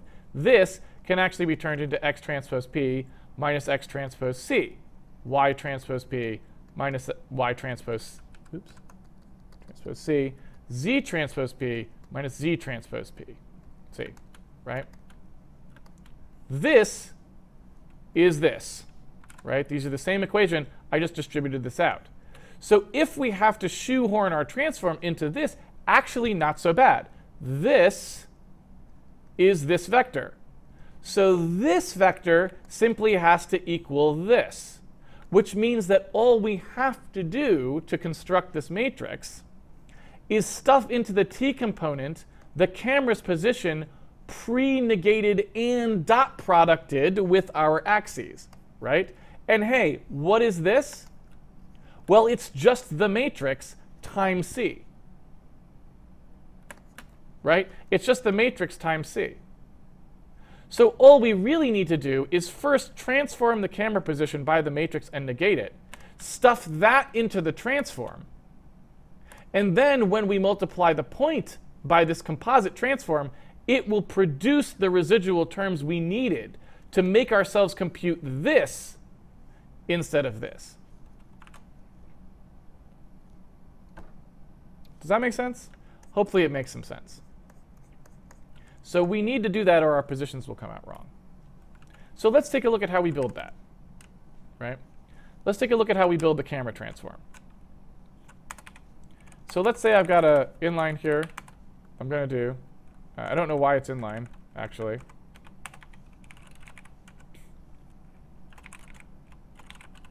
And I want to build a camera transform.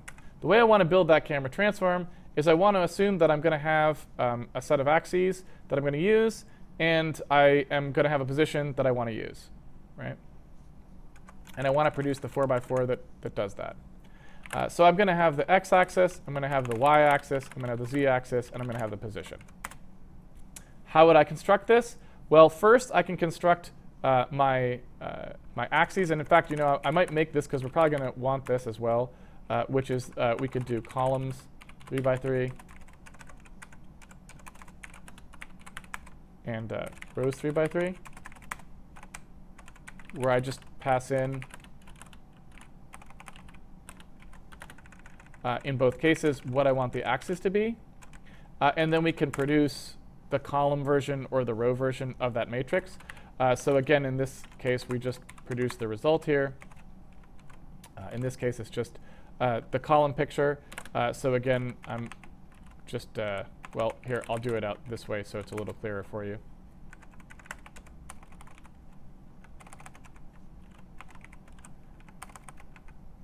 Man, I need some way of hinting to 4Coder that doesn't need to do that. There we go.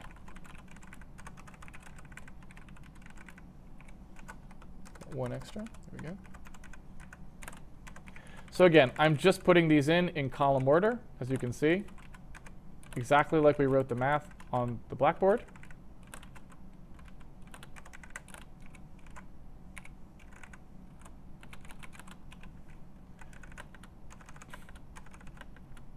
And hopefully you can see that looks really clean. It's just the x-axis goes down the column, first column, y goes down the second, z goes down the third, right? And then we're just going to return that as our column matrix. Same thing with rows 3 by 3. All we're going to do here is reverse that, right? So in this case, I'm going to do x, y, x, z on the columns, yx, yy, yz, zx, zy, zz.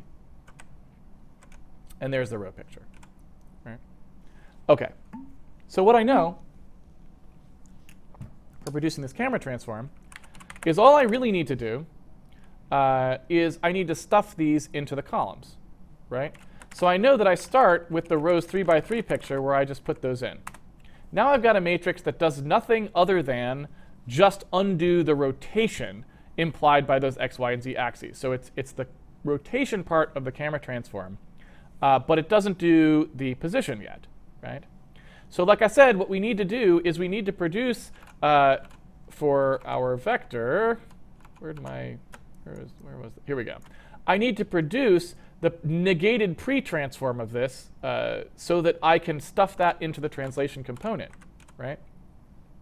And in order to do that, I need to multiply the position by the matrix itself. So I need to do like r times p, right, to produce a new vector. And again, I want to negate that as well. So this is the like camera p that we're going to use. Put that in there. And furthermore, I probably want the ability to do something like this, right, where I can just set the translation component of a matrix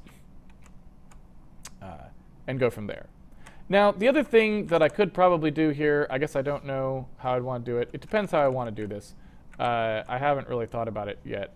But maybe set translation is a bad word in this case. Maybe I'll just say translate like that or something. I'm not sure. I haven't decided exactly how I want to do that. I haven't thought about it much. But you know, if I have something like this where I say I've got a matrix A and I want to do a translation of it, the result again is just A, and then for the components of the result, I just want to be able to say like that the terms get added here, right? So I'm just modifying that final part, this part right here. I want to put the translation in there.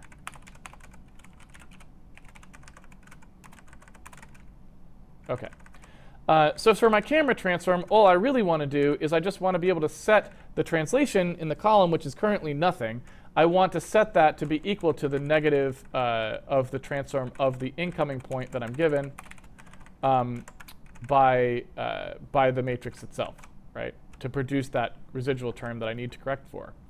So the only thing I don't have to make that work is I just need some way of multiplying a vector times a matrix, which right now I don't have.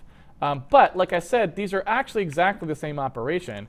If I have only a v3 here, right, where I don't actually have a matrix, I've just got a point, then I can produce that result pretty easily as well. All I have to do here in this case is produce those dot products, and I can assume, like I was assuming before, that the component in the w component of my vector is 1. And I can just bake that in here when it's a v3, because I know it would be 1. But the other thing I can do, and I often like to write it this way, is allow the person who's passing it in to specify the w in case for some reason they wanted a different w. So in most cases it's 1.0, but in other cases we could make the w coordinate be something different, right? And so again, for this matrix multiplication, we would do exactly the same thing we were doing before, only in this case we don't have to have one of the for I loops. We just do the contraction as it regularly is written. And in this case, we probably want to write it out longhand because we're going to be using the w specifically here, right? So in this case, I've got this R. I know that I can produce the Rx by taking the Px times, there we go, the Px times the first element of the matrix, right? And then again, we're going across the columns of the matrix in this point. In this case, we're going down the rows of the point and across the columns. Oops, I missed one here. Like so. And then again. And then finally, we've got that W coordinate. And you know, this is, so we'll call that PW. Right? And this is just something that, you know, we would have a W result, but in this case, we're not going to return that W result because we're just doing it for a vector. So we end up with just these equations. And again,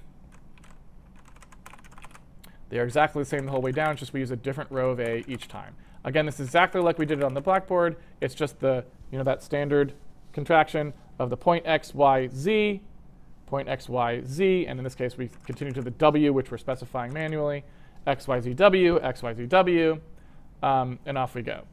Now, the problem here is that if I use this as an operator star, I can't specify any additional parameters here because operator star is just written in C like this. And there's no way to provide an additional option to it. So what I'm going to do is I'm going to make that be sort of a special case operation there, which is just to say that the result equals you know, the transform where we do A times P with 1.0. And then I'm going to make this be a function you can just call. So if you do want to specify the W coordinate, you can. If you don't want to specify the W coordinate, you don't have to. It'll either be defaulted to 1.0 in that case, or it'll always default to 1.0 if you call it with operator star. Right. So in this case, we've got a slight problem here, which is that even though this is the way we would notate it in math, we don't have a negation operator for a matrix. It would work if we wanted to, I suppose. But we really just want to tell it, hey, multiply this first if you could. Don't apply the negation operator first, and that solves that problem. All right. I'm not 100% sure why that. I'm not super clear on why it couldn't figure out how to do that, to be honest with you. That seems busted to me. Like, it should have been able to figure out that that got applied afterward. But somehow it didn't, and I'm not sure why.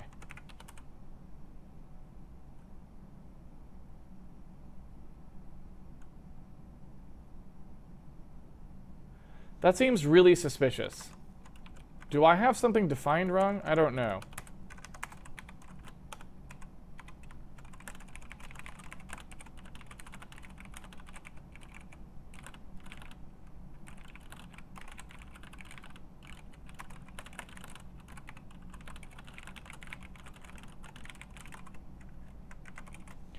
So I'm wondering about that. I guess I don't remember how unary minus binds to things. Maybe unary minus binds before multiplication, and I guess it must. Because that's what we're seeing here, right? The parser is choosing to bind the negative to the r rather than the r times p. But,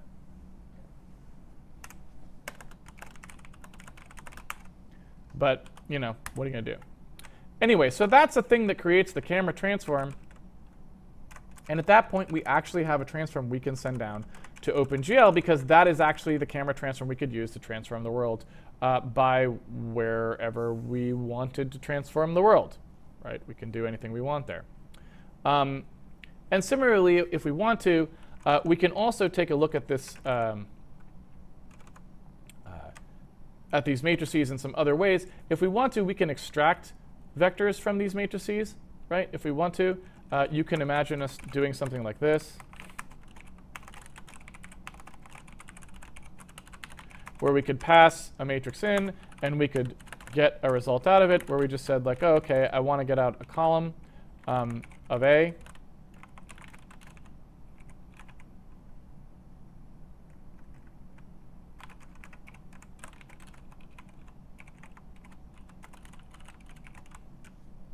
Right? And we could make that be an index as well. So we could say, oh, yeah, which one?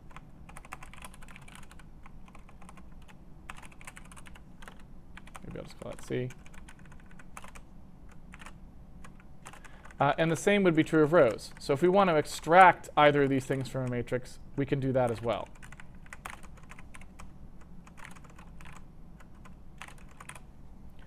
And this is fairly typical when you make little math libraries like this.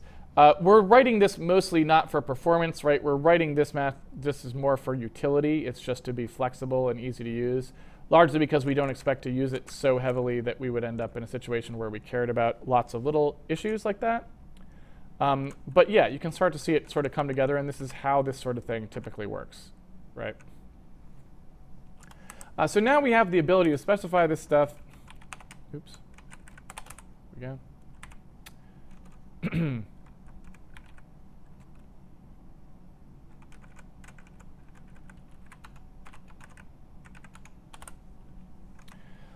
And once we have the ability to specify this stuff, we can actually use it now in our OpenGL system. And there's a little bit that we have to do here. You can kind of see, I'll show you in a second.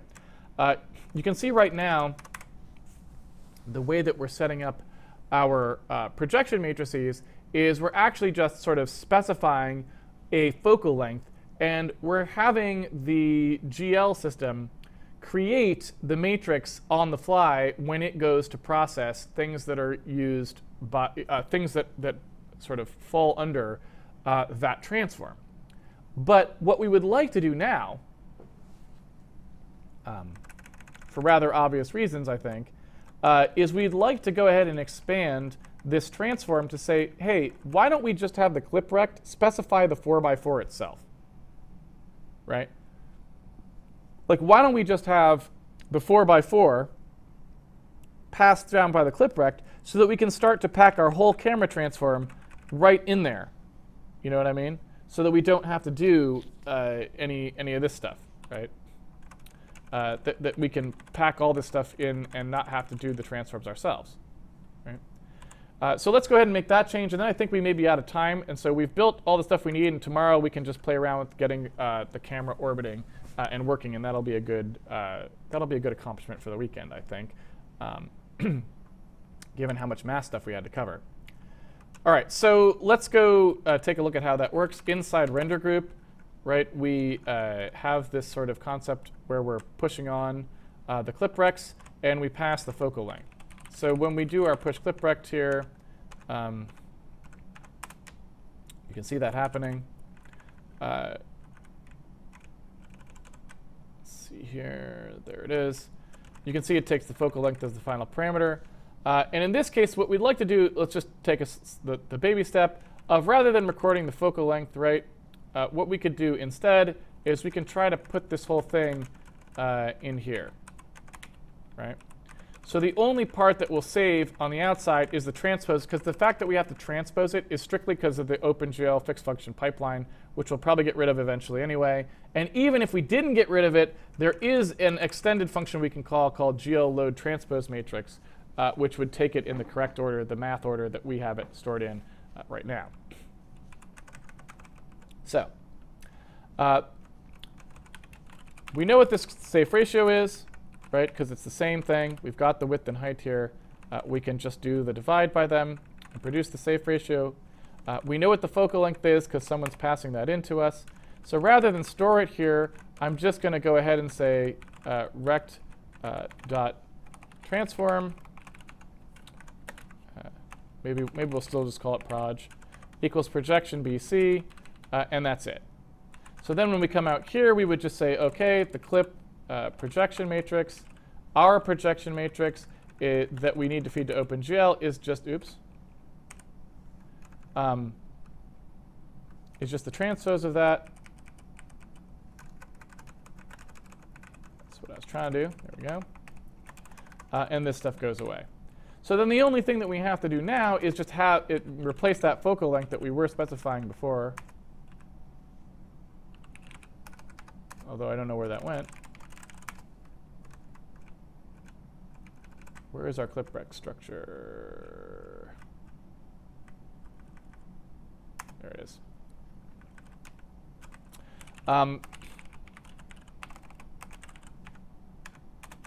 So here when we push on our clip-rect, instead of pushing on just the focal length, we now push on the transform itself. OK. So hey, good. We got the same thing we were getting before. That's exactly what we wanted, because now we've got sort of that ability to specify the entire transform. And you know, I guess we could, at this point, if we wanted to, since we've got just a few seconds left, we could just throw some sauciness in here if we wanted to, and take a look at where this is actually being called from. Let me take a look.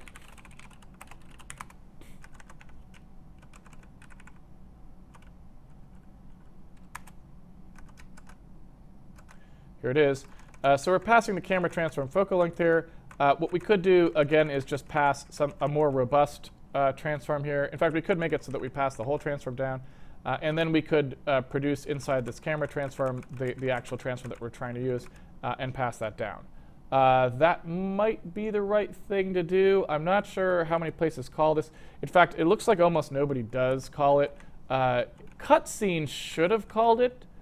But I guess it doesn't, because it just uses the debug one. Is that true? Is there a reason our cutscene doesn't call push clip-rect?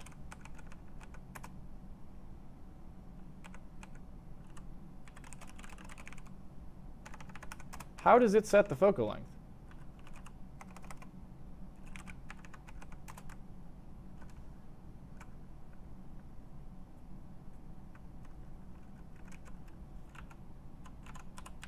So we've just got it so that inside here you call perspective and it calls set camera transform, which itself pushes the clip-rect.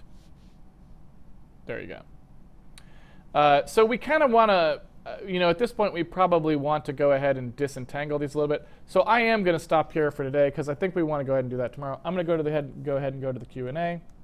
But we're at least set up for it. And we're going to want to do a little more fussing here, I think, with this pretty soon. Because we want to disentangle this now that we've got a pretty clear way of setting that camera transform. I think we want to clean up how that's being called in the exterior code.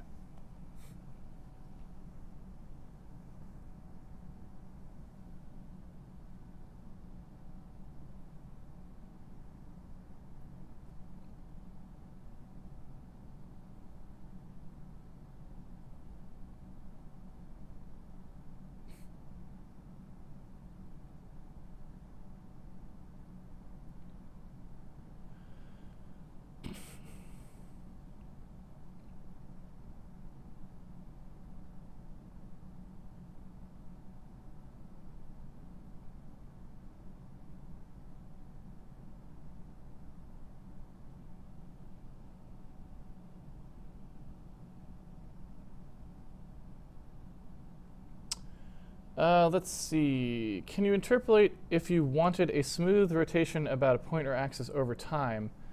You can, but again, interpolation is sort of a separate topic in terms of how you want to go about doing that.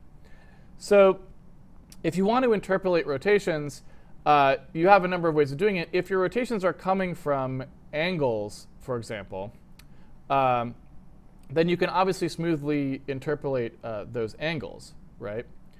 And if you want to interpolate those angles, then you can just produce whatever you want to produce from them. They can just be smoothly interpolated, right? If you don't want to do that, and you just have two, you just have two matrices that you need to construct, and you need to interpolate between those, then you're kind of in the whole world of angular interpolation, which is where quaternions come in, where all those sorts of things come in. Those become more difficult topics to talk about because that's when you start to have to deal with all of the problems that are inherent with rotation. And fortunately on Handmade here, I don't think we really have to deal with most of that stuff. But it's kind of a topic unto itself, right? If that makes sense.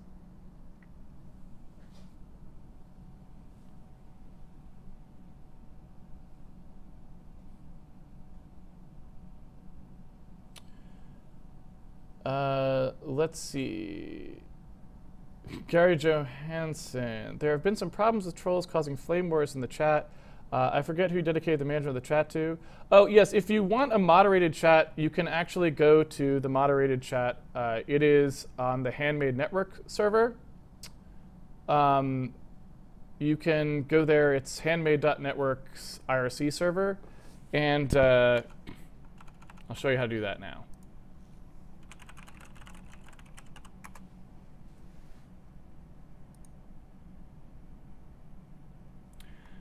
So this is Handmade Network's IRC server. And you saw how I got to there, right? You can just put Handmade Network IRC in there. And so if you want a moderated chat, you can go here. And they maintain a moderated chat for you to use. And that's, yeah, there's 44 people on the moderated chat right now, in fact.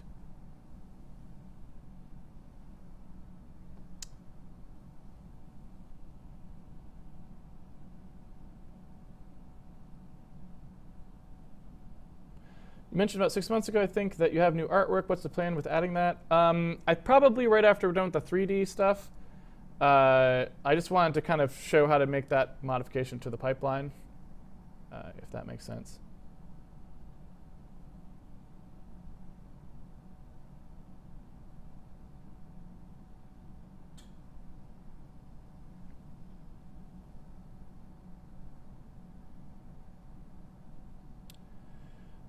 Did you know beforehand that you're going to discard the sorting code? Did you do all that for the sake of teaching a variety of techniques? Well, yes and no. I mean, no, I didn't know beforehand that I was going to discard the sorting code. But I sort of, like I said, I try to structure the stream so that we actually go through each constructive process of, like, you know, I didn't think there was any point, let me put it this way, in just me knowing exactly how I want to do everything and just doing it that way. Because that's not really very useful programming-wise. I was trying to show how you keep pretty flexible code, and you can modify the code and change your decisions and reevaluate decisions and stuff like that was very important. So I didn't know ahead of time going into it which things I would decide that I wanted to do differently from how I actually did it. But what I wanted to do was show some number of those through the course of the stream. And I was just fairly certain that since normally I program 3D games and I'm programming a 2D game here for Handmade Hero, I assumed that, you know, they would naturally come up, right? So, you know, that's just what I wanted the stream to be about. You know, I wanted to show how actual programming goes, not here's just how to type in a bunch of code I already know how to write or whatever.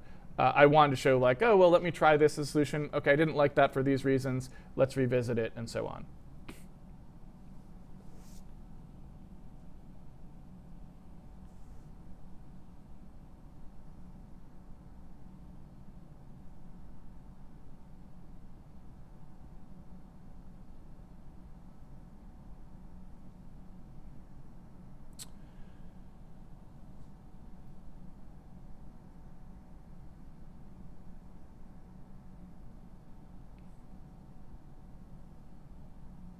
See if there's any other questions that I missed.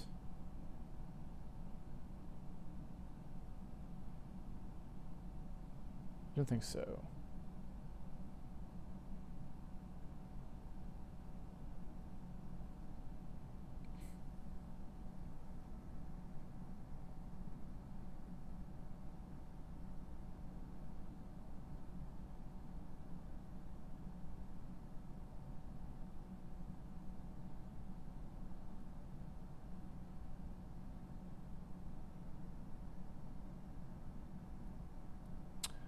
All right, if there are no other questions, then I guess we can close the stream for the day.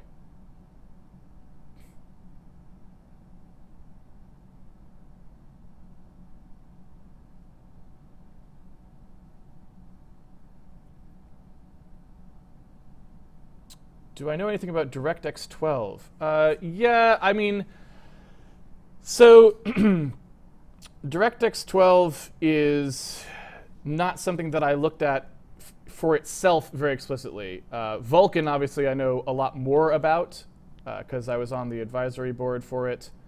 And, you know, they're very similar, but I've never really bothered with DirectX 12 because I don't really know that I'm ever going to care about the distinction between Vulkan and DirectX 12. We'll see how it shakes out. It could be that DirectX 12 becomes somewhat of a necessity on Windows if, you know, for whatever reason, Microsoft, you know, pessimizes Vulkan in some way or whatever else happens. You know, small things like that have happened in the past where there's a reason to use, say, DirectX on Windows, even if you use OpenGL everywhere else, or, you know, that sort of thing, because it is the one that's maybe more specifically, it's the one that's more specifically supported by Microsoft, I guess what I'd say. But assuming that, you know, Vulkan is competitive in terms of compatibility and support on Windows, then I don't really see any reason to use DirectX 12. It's basically just doing the same things that Vulkan does, but it's doing them in a way that you can't share code with anywhere else, right?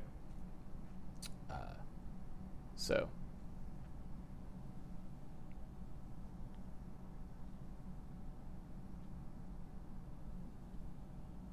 When are you going to do OOP? I don't program in OOP anymore. Obviously, I used to a long time ago. I guess probably last time I did OOP programming was maybe 2001, roughly. Maybe 2000 or so. But I don't find OOP to be very good. And so I tend to not use really any object-oriented programming traditional patterns, I guess I would say. Although sometimes you end up with things where, you know, the object-oriented version of something and the procedural version of something that isn't explicitly trying to be object-oriented, sometimes they have similar aspects to them, obviously, depending on how you choose to isolate things, if that makes sense.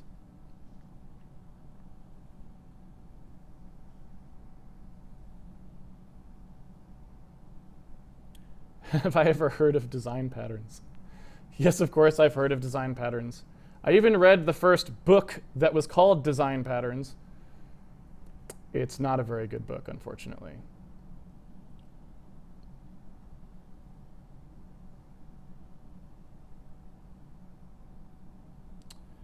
Try unit testing your code so we can actually see if something is working. So unit testing is obviously something that's useful in specific circumstances where you actually have a specific defined test that you want to verify and that you don't feel like you can verify some other way. So sometimes it's useful, sometimes it's not. In games, it's oftentimes not a very good idea to rely on unit testing. And the reason that it's a good idea not to rely on unit testing is because most of your bugs happen in non-unit scenarios. Most complicated bugs in games are not unit testable. And so, you know, unit testing is something you can use. Like, for example, if I wanted to make sure that the math code we just typed in is working properly, I can write a unit test for it and verify that it is. And that's a perfectly reasonable thing to do if you don't think that you are able to debug those problems in progress in any other way. However, if you can debug them in other ways, then you're wasting your time by writing the unit tests. Because the only benefit to unit tests is if they will save time, right? There's no other point to them. Because if you write unit tests and you don't catch bugs in the unit tests any faster than you would have caught them in the wild, then basically you just spent a lot of time writing code that no one used, you know? So like everything else, unit tests have their place, and I use them when they're appropriate. And in this case, they're not useful to what we're doing at the moment. But if they were, then we would use them.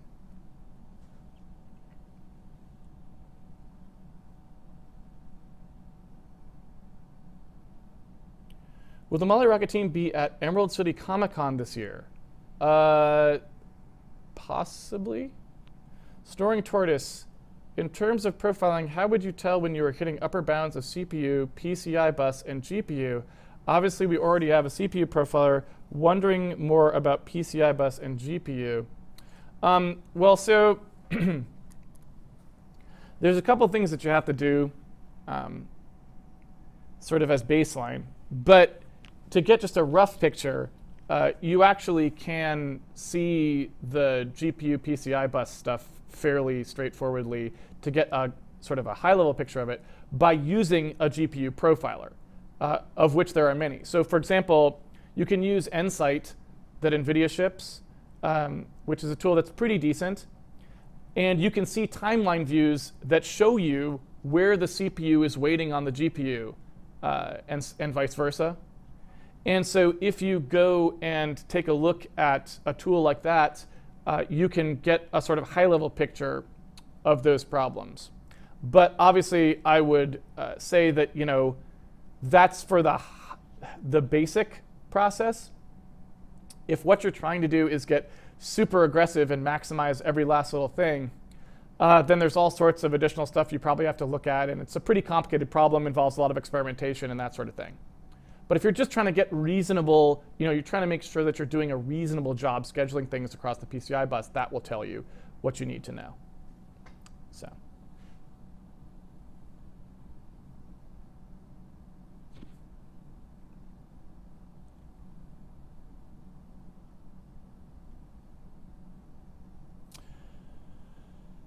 Zen Mystic, will you use Vulkan in your game at all? Will it still be too new on release or do some kind of tutorial on it? I don't know. I couldn't tell you.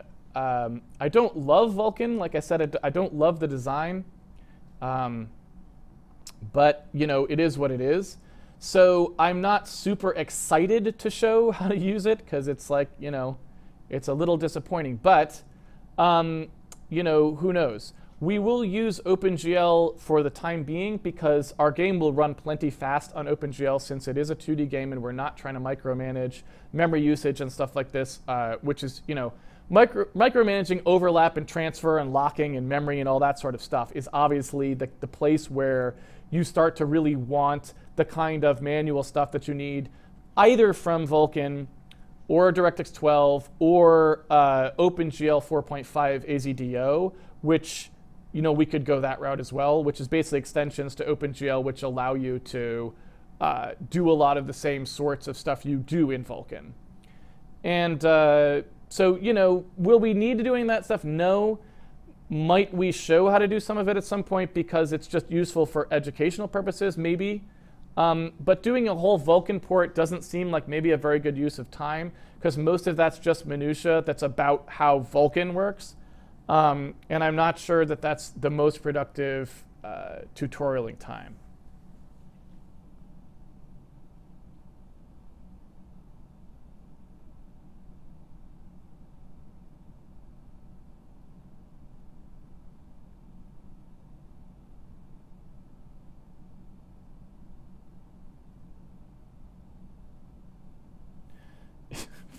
Frank, do you think writing my own Ring 0 driver would bypass VAC? You're talking about a Ring 0 driver for what? Windows? I mean, yeah, here's the thing, right? It used to be that Ring 0 was Ring 0. So if you wrote something at Ring 0, you could do anything that you wanted. But the reality is that's not true anymore, right? Ring 0 is not the lowest level of access. There's Ring -1, there's Ring -2 now, right? I don't do operating systems programming, so I don't even keep track of the crazy ringness of it all. But when they decided to go to hypervisors and VMs and all these sorts of things, and that became a very important segment of the market, Ring 0 kind of went out the window. So, I mean, if you're talking about writing a Ring 0 driver for something, it gives you certain, it gives you certain privileges that you certainly don't have when you're not in Ring 0. But at the same time, increasingly, and I don't even keep up with this, in Windows, obviously, there's tons of things that are unbypassable even at Ring 0, right? Because just from a security standpoint, ring 0 doesn't get full access to the machine anymore. And there's layers below that are not going to be bypassable to you just because you're at ring 0 without an exploit.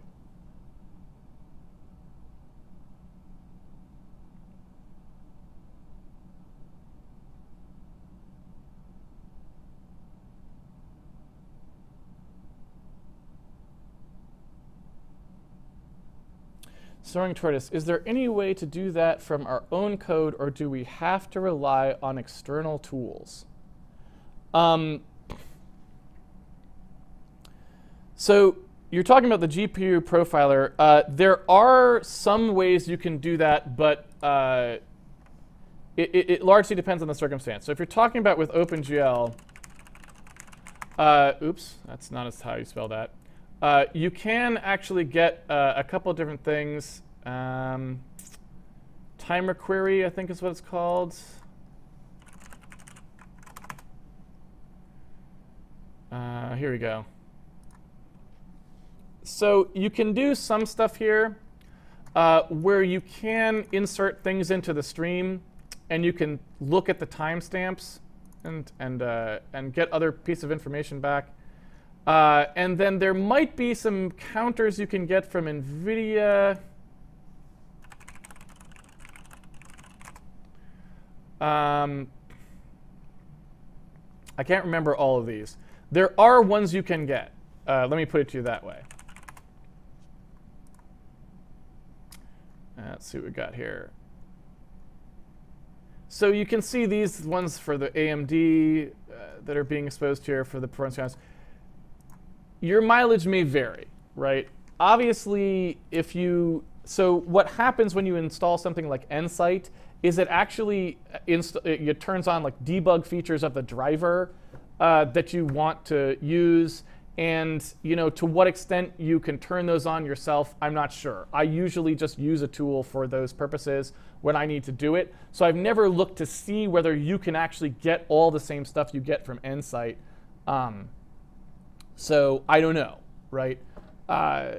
Probably you can get a lot of that stuff yourself. The reason I say that is because there's a fair bit of third-party toolage which does do stuff like performance analysis. So I'm assuming that stuff is exposed in ways that it may be manufacturer-specific, but are still exposed. So I guess that's what I would say.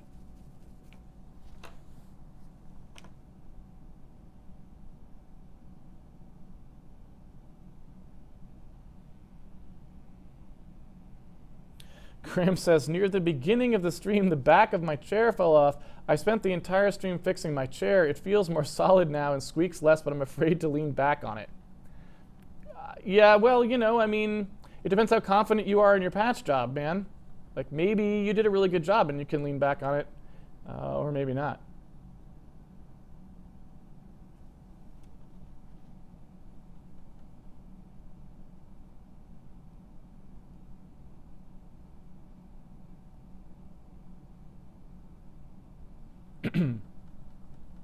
Soaring Tourist, not sure if anyone has mentioned this, but Mac OS X doesn't support OpenGL Core Profile with OpenGL 1.x functions. This means that if using GLBegin, etc., the maximum version of GL allowed is 2.1. Yeah, and since we decided to do actual 3D, and use the Z buffer and stuff instead of doing mostly just software rendering and then the OpenGL equivalent of software rendering, right? We'll probably actually move to off the fixed function pipeline, because the fixed function pipeline is ancient. It's not used anymore by anybody, except in circumstances like what I'm doing here to just show how to do stuff without having to dive into really like more specific things than are necessary at a given time. So we'll probably end up with an OpenGL 3.x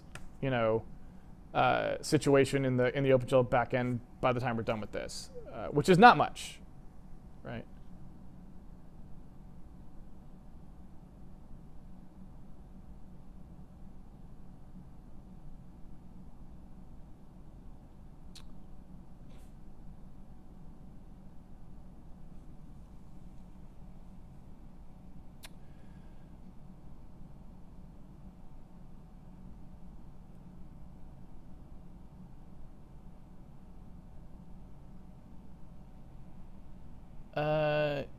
looks like we've got no more questions, so I think we are done now. So that's good.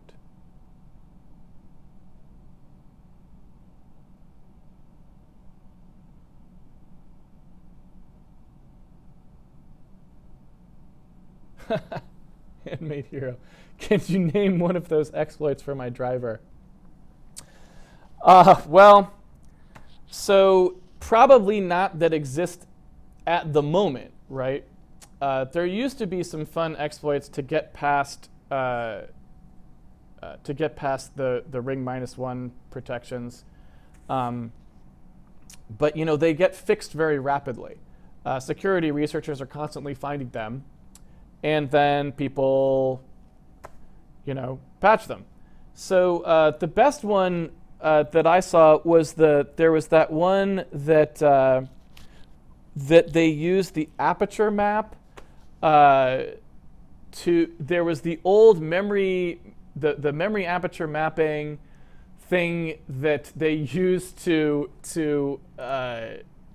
bypass the protections.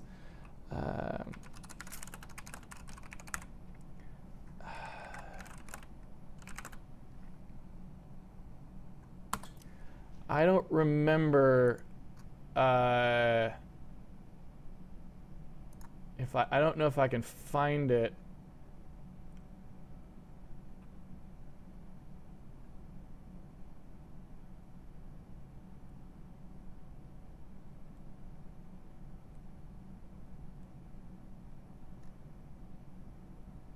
Let's see. I think this might be it.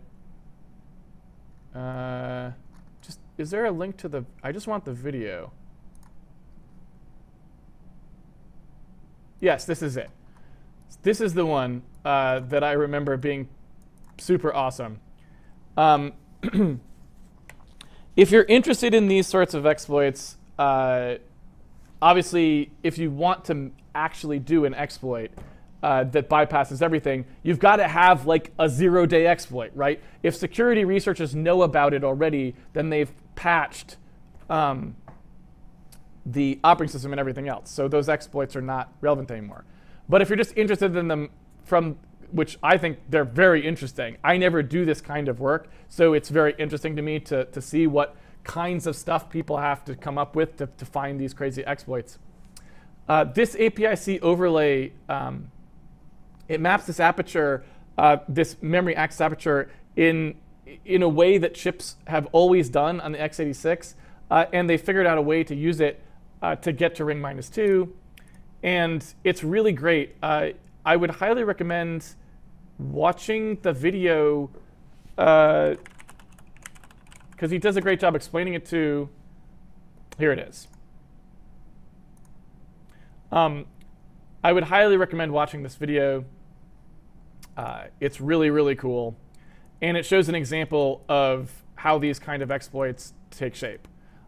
This is an amazing one. There's probably lots of them if you follow Black Hat stuff. There's probably lots of them. I don't, so I only know of the ones that were particularly amusing that people kind of passed around. So.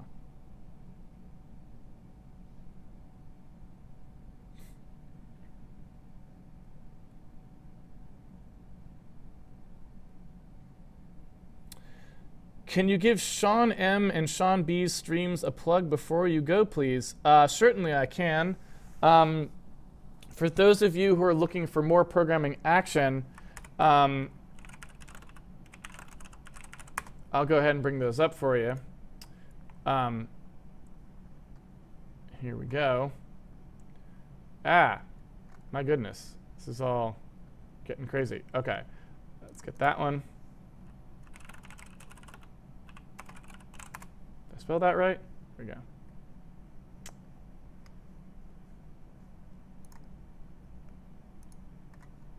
That's not what I want. I want the Twitch. I want the Twitch, people. I think it's nothing's 2, right? Yeah. I just happen to remember it. All right. What the person on the chat was asking is that I mentioned these two other streams. There's two other programmers who stream pretty often. Also, Jonathan Blow's stream, obviously, Naysayer88 is another great one. In fact, we'll go ahead and bring that one up here.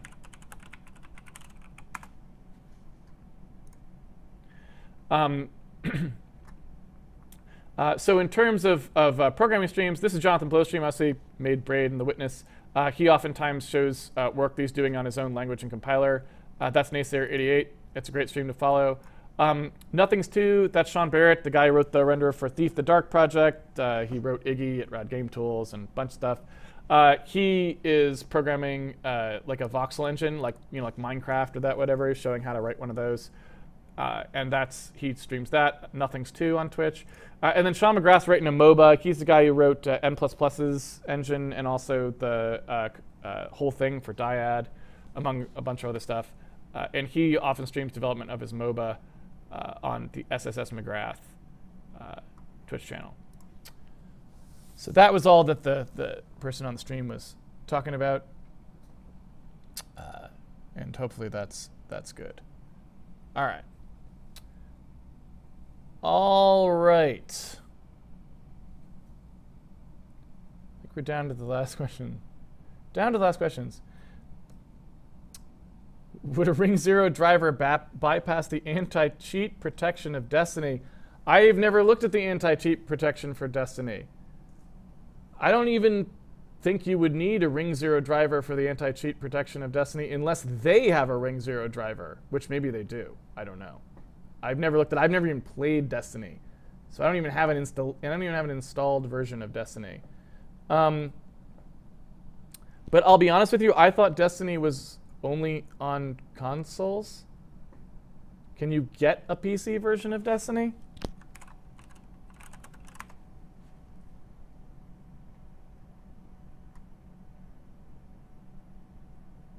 Yeah, like, I mean, what are you even talking about?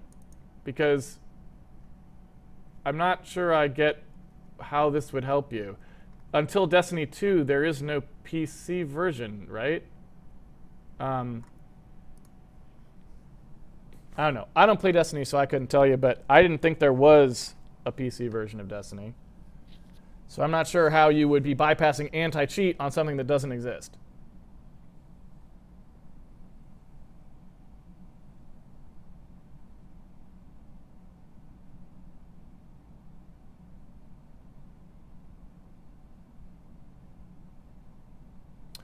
Oh, okay. Insofar says that Sean and Sean, the two Seans I just mentioned, are doing a specific stream today, and he posted the Twitter link to it. I did not know about that stream. So I guess it says that it'll be live on Twitch in about a half an hour, and that was posted at 12:30, so I guess at 1 p.m. that would start. It doesn't say which Twitch channel it'll be on. So I guess I don't know, but presumably one of those two.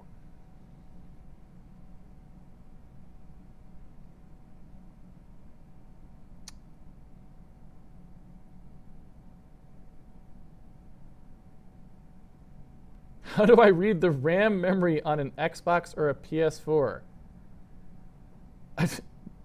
You have the weirdest questions. These have almost nothing to do with game programming at all. Probably be better served asking on a game cheat tutorial stream. But the answer of how you read RAM memory on an Xbox or a PS4, I'm assuming you mean if you're not running on that system. And the answer there is you need, like a logic analyzer or something. I mean, I don't know if you've ever seen that there's people who create hardware that you basically can attach to other hardware that is designed to scan it and see what it's doing. And you don't want to go down that road, right? Like, that's just rough. But, you can see there's if you want to see a really great example of this, I would highly recommend checking out, again, this is trying to remember some stuff that I saw long ago, but there's a great scene where alto, getting the alto running again. Is it this?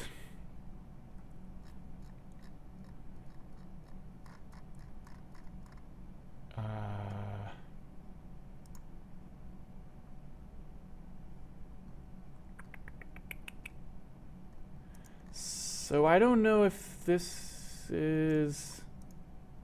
Oh God. The browser has crashed. Ladies and gentlemen, it's all over.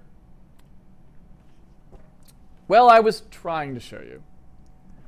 I don't know if this is the one. This might not be the one, because there was a YouTube. This looks like the one, though. I don't know where the YouTube video is. They have a video of it.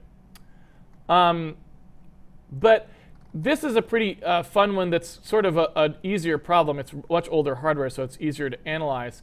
But it's really fun to watch them. If you watch them trying to get this old Alto, obviously the Alto is a computer that from very, very, very long ago. It was from Xerox PARC, the people who basically invented the graphical user interface. It was their machine that they created. And there are still some that still work in existence. And someone was trying to take one and restore it to working order. And of course, that can be hard because chips can fail. Things can corrode, contacts get old, components burn out, and you have to refurbish them. And so one of the things that you see a lot when they do this is they put a lot of logic analyzer probes on various pins.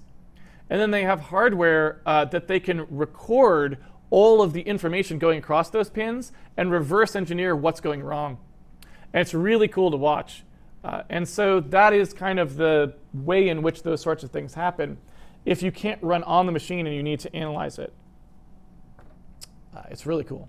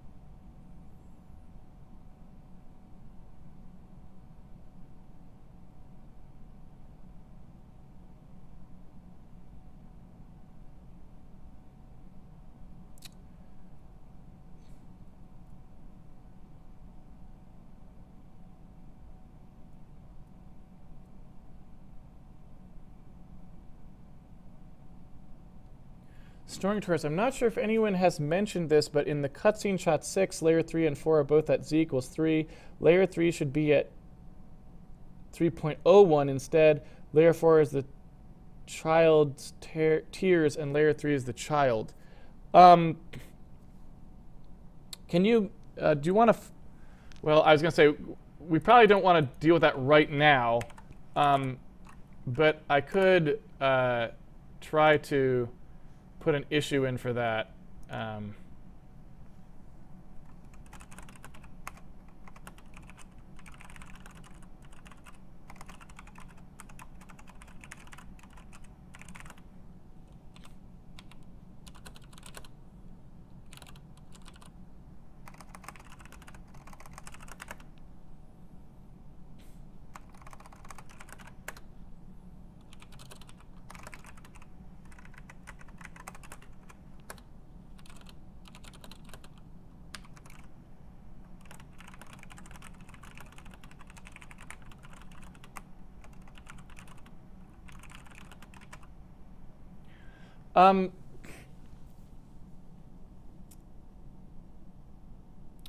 I guess the first thing I would ask those snoring tortoises is, why do you think that's a problem? That they're equaled.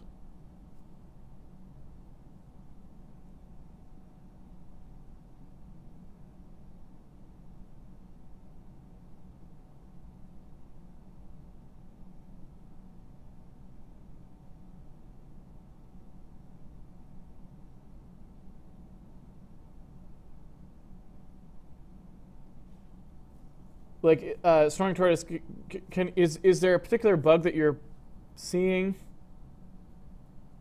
Ah, the tears are behind the child, so you can't see them. So we should be able to just swap the order in which they're drawn then, though, right? As well.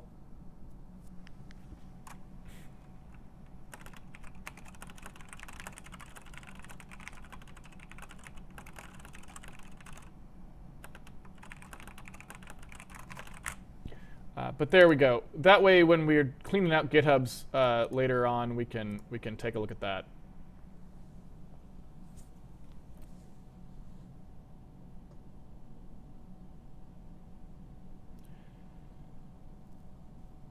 All right.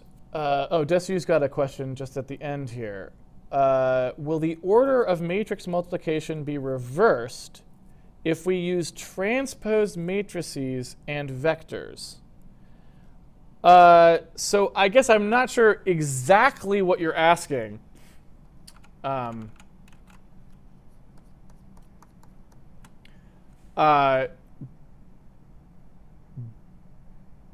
I guess you're saying, will the conceptual order, if that makes sense? And so let me just draw this out, and I'll see if I'm answering the question that you're talking about. I might not be, because I'm not sure I totally understand what you're asking. But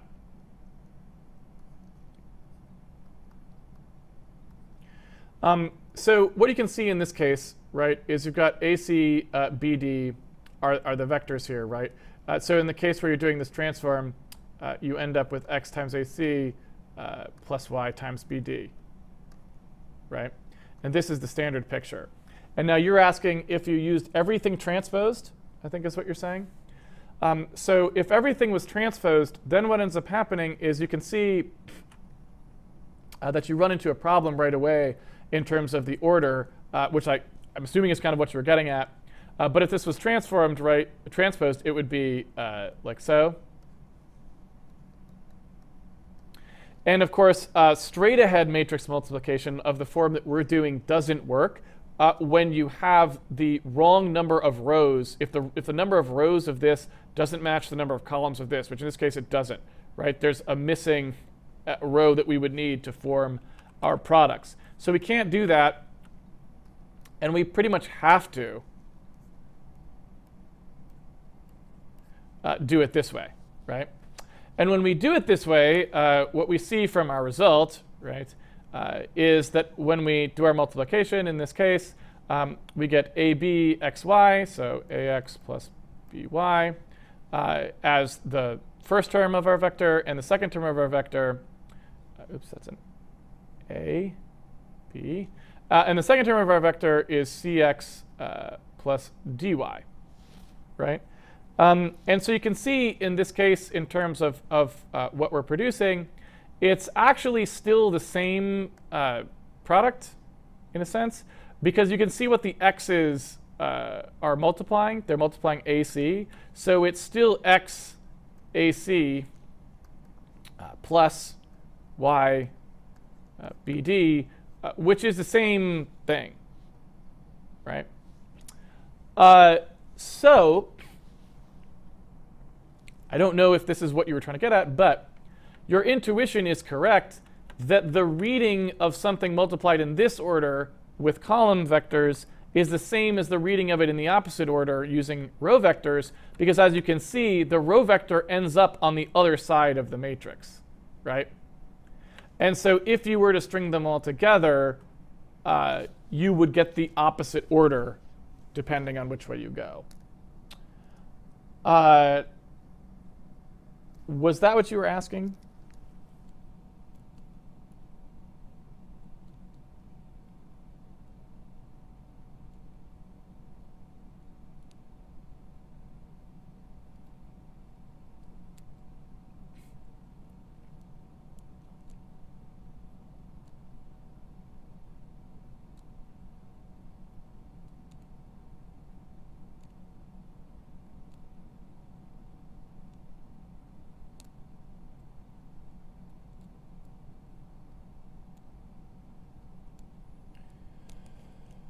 Disused.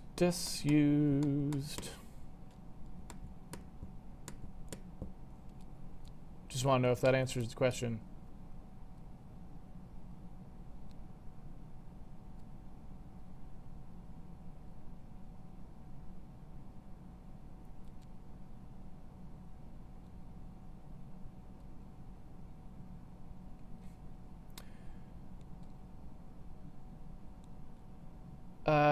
That's what I was asking earlier. Okay. Yes, it's worth noting also that I think some people do it that way. Math is pretty explicit about this sort of thing, and I wish Pseudonym 73 were here. He's not. As you know, he's the he's the expert on those sorts of things. But what I would point out is typically in math notation, if you write something like this, this is different. Conceptually.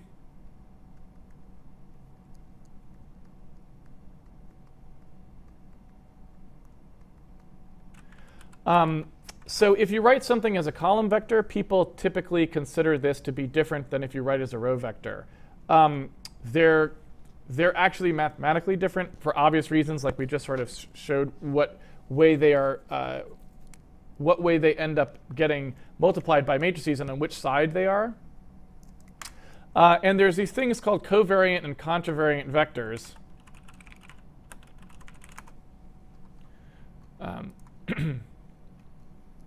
You can see here. And covariant and contravariant vectors are often written in those opposite ways. So oftentimes, like you can see here, you got a row vector for a covariant and a column vector for a contravariant. However, math people decided to do it. Because that's the way they chose to organize the things originally, right? And then that's how the math works out. I don't go down the math road very far, as you know. I am not a mathematician. I'm a programmer. And I know a bunch of math because I have to know it to do my job, but I'm not excellent at it. I am not a math person. There's a lot of programmers who are much better at math than I am. And so I won't try to give you some kind of an opinion about whether it's more appropriate to write the equations we're writing as column vectors or not.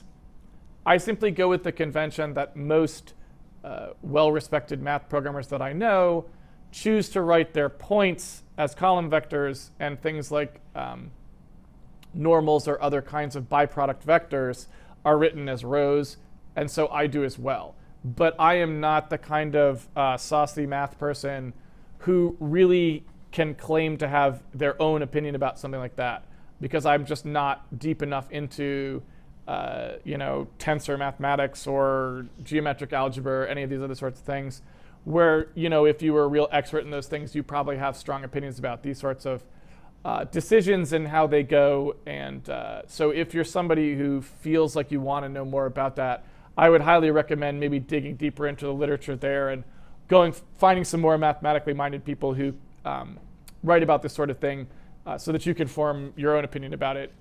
Don't listen to me on anything like that.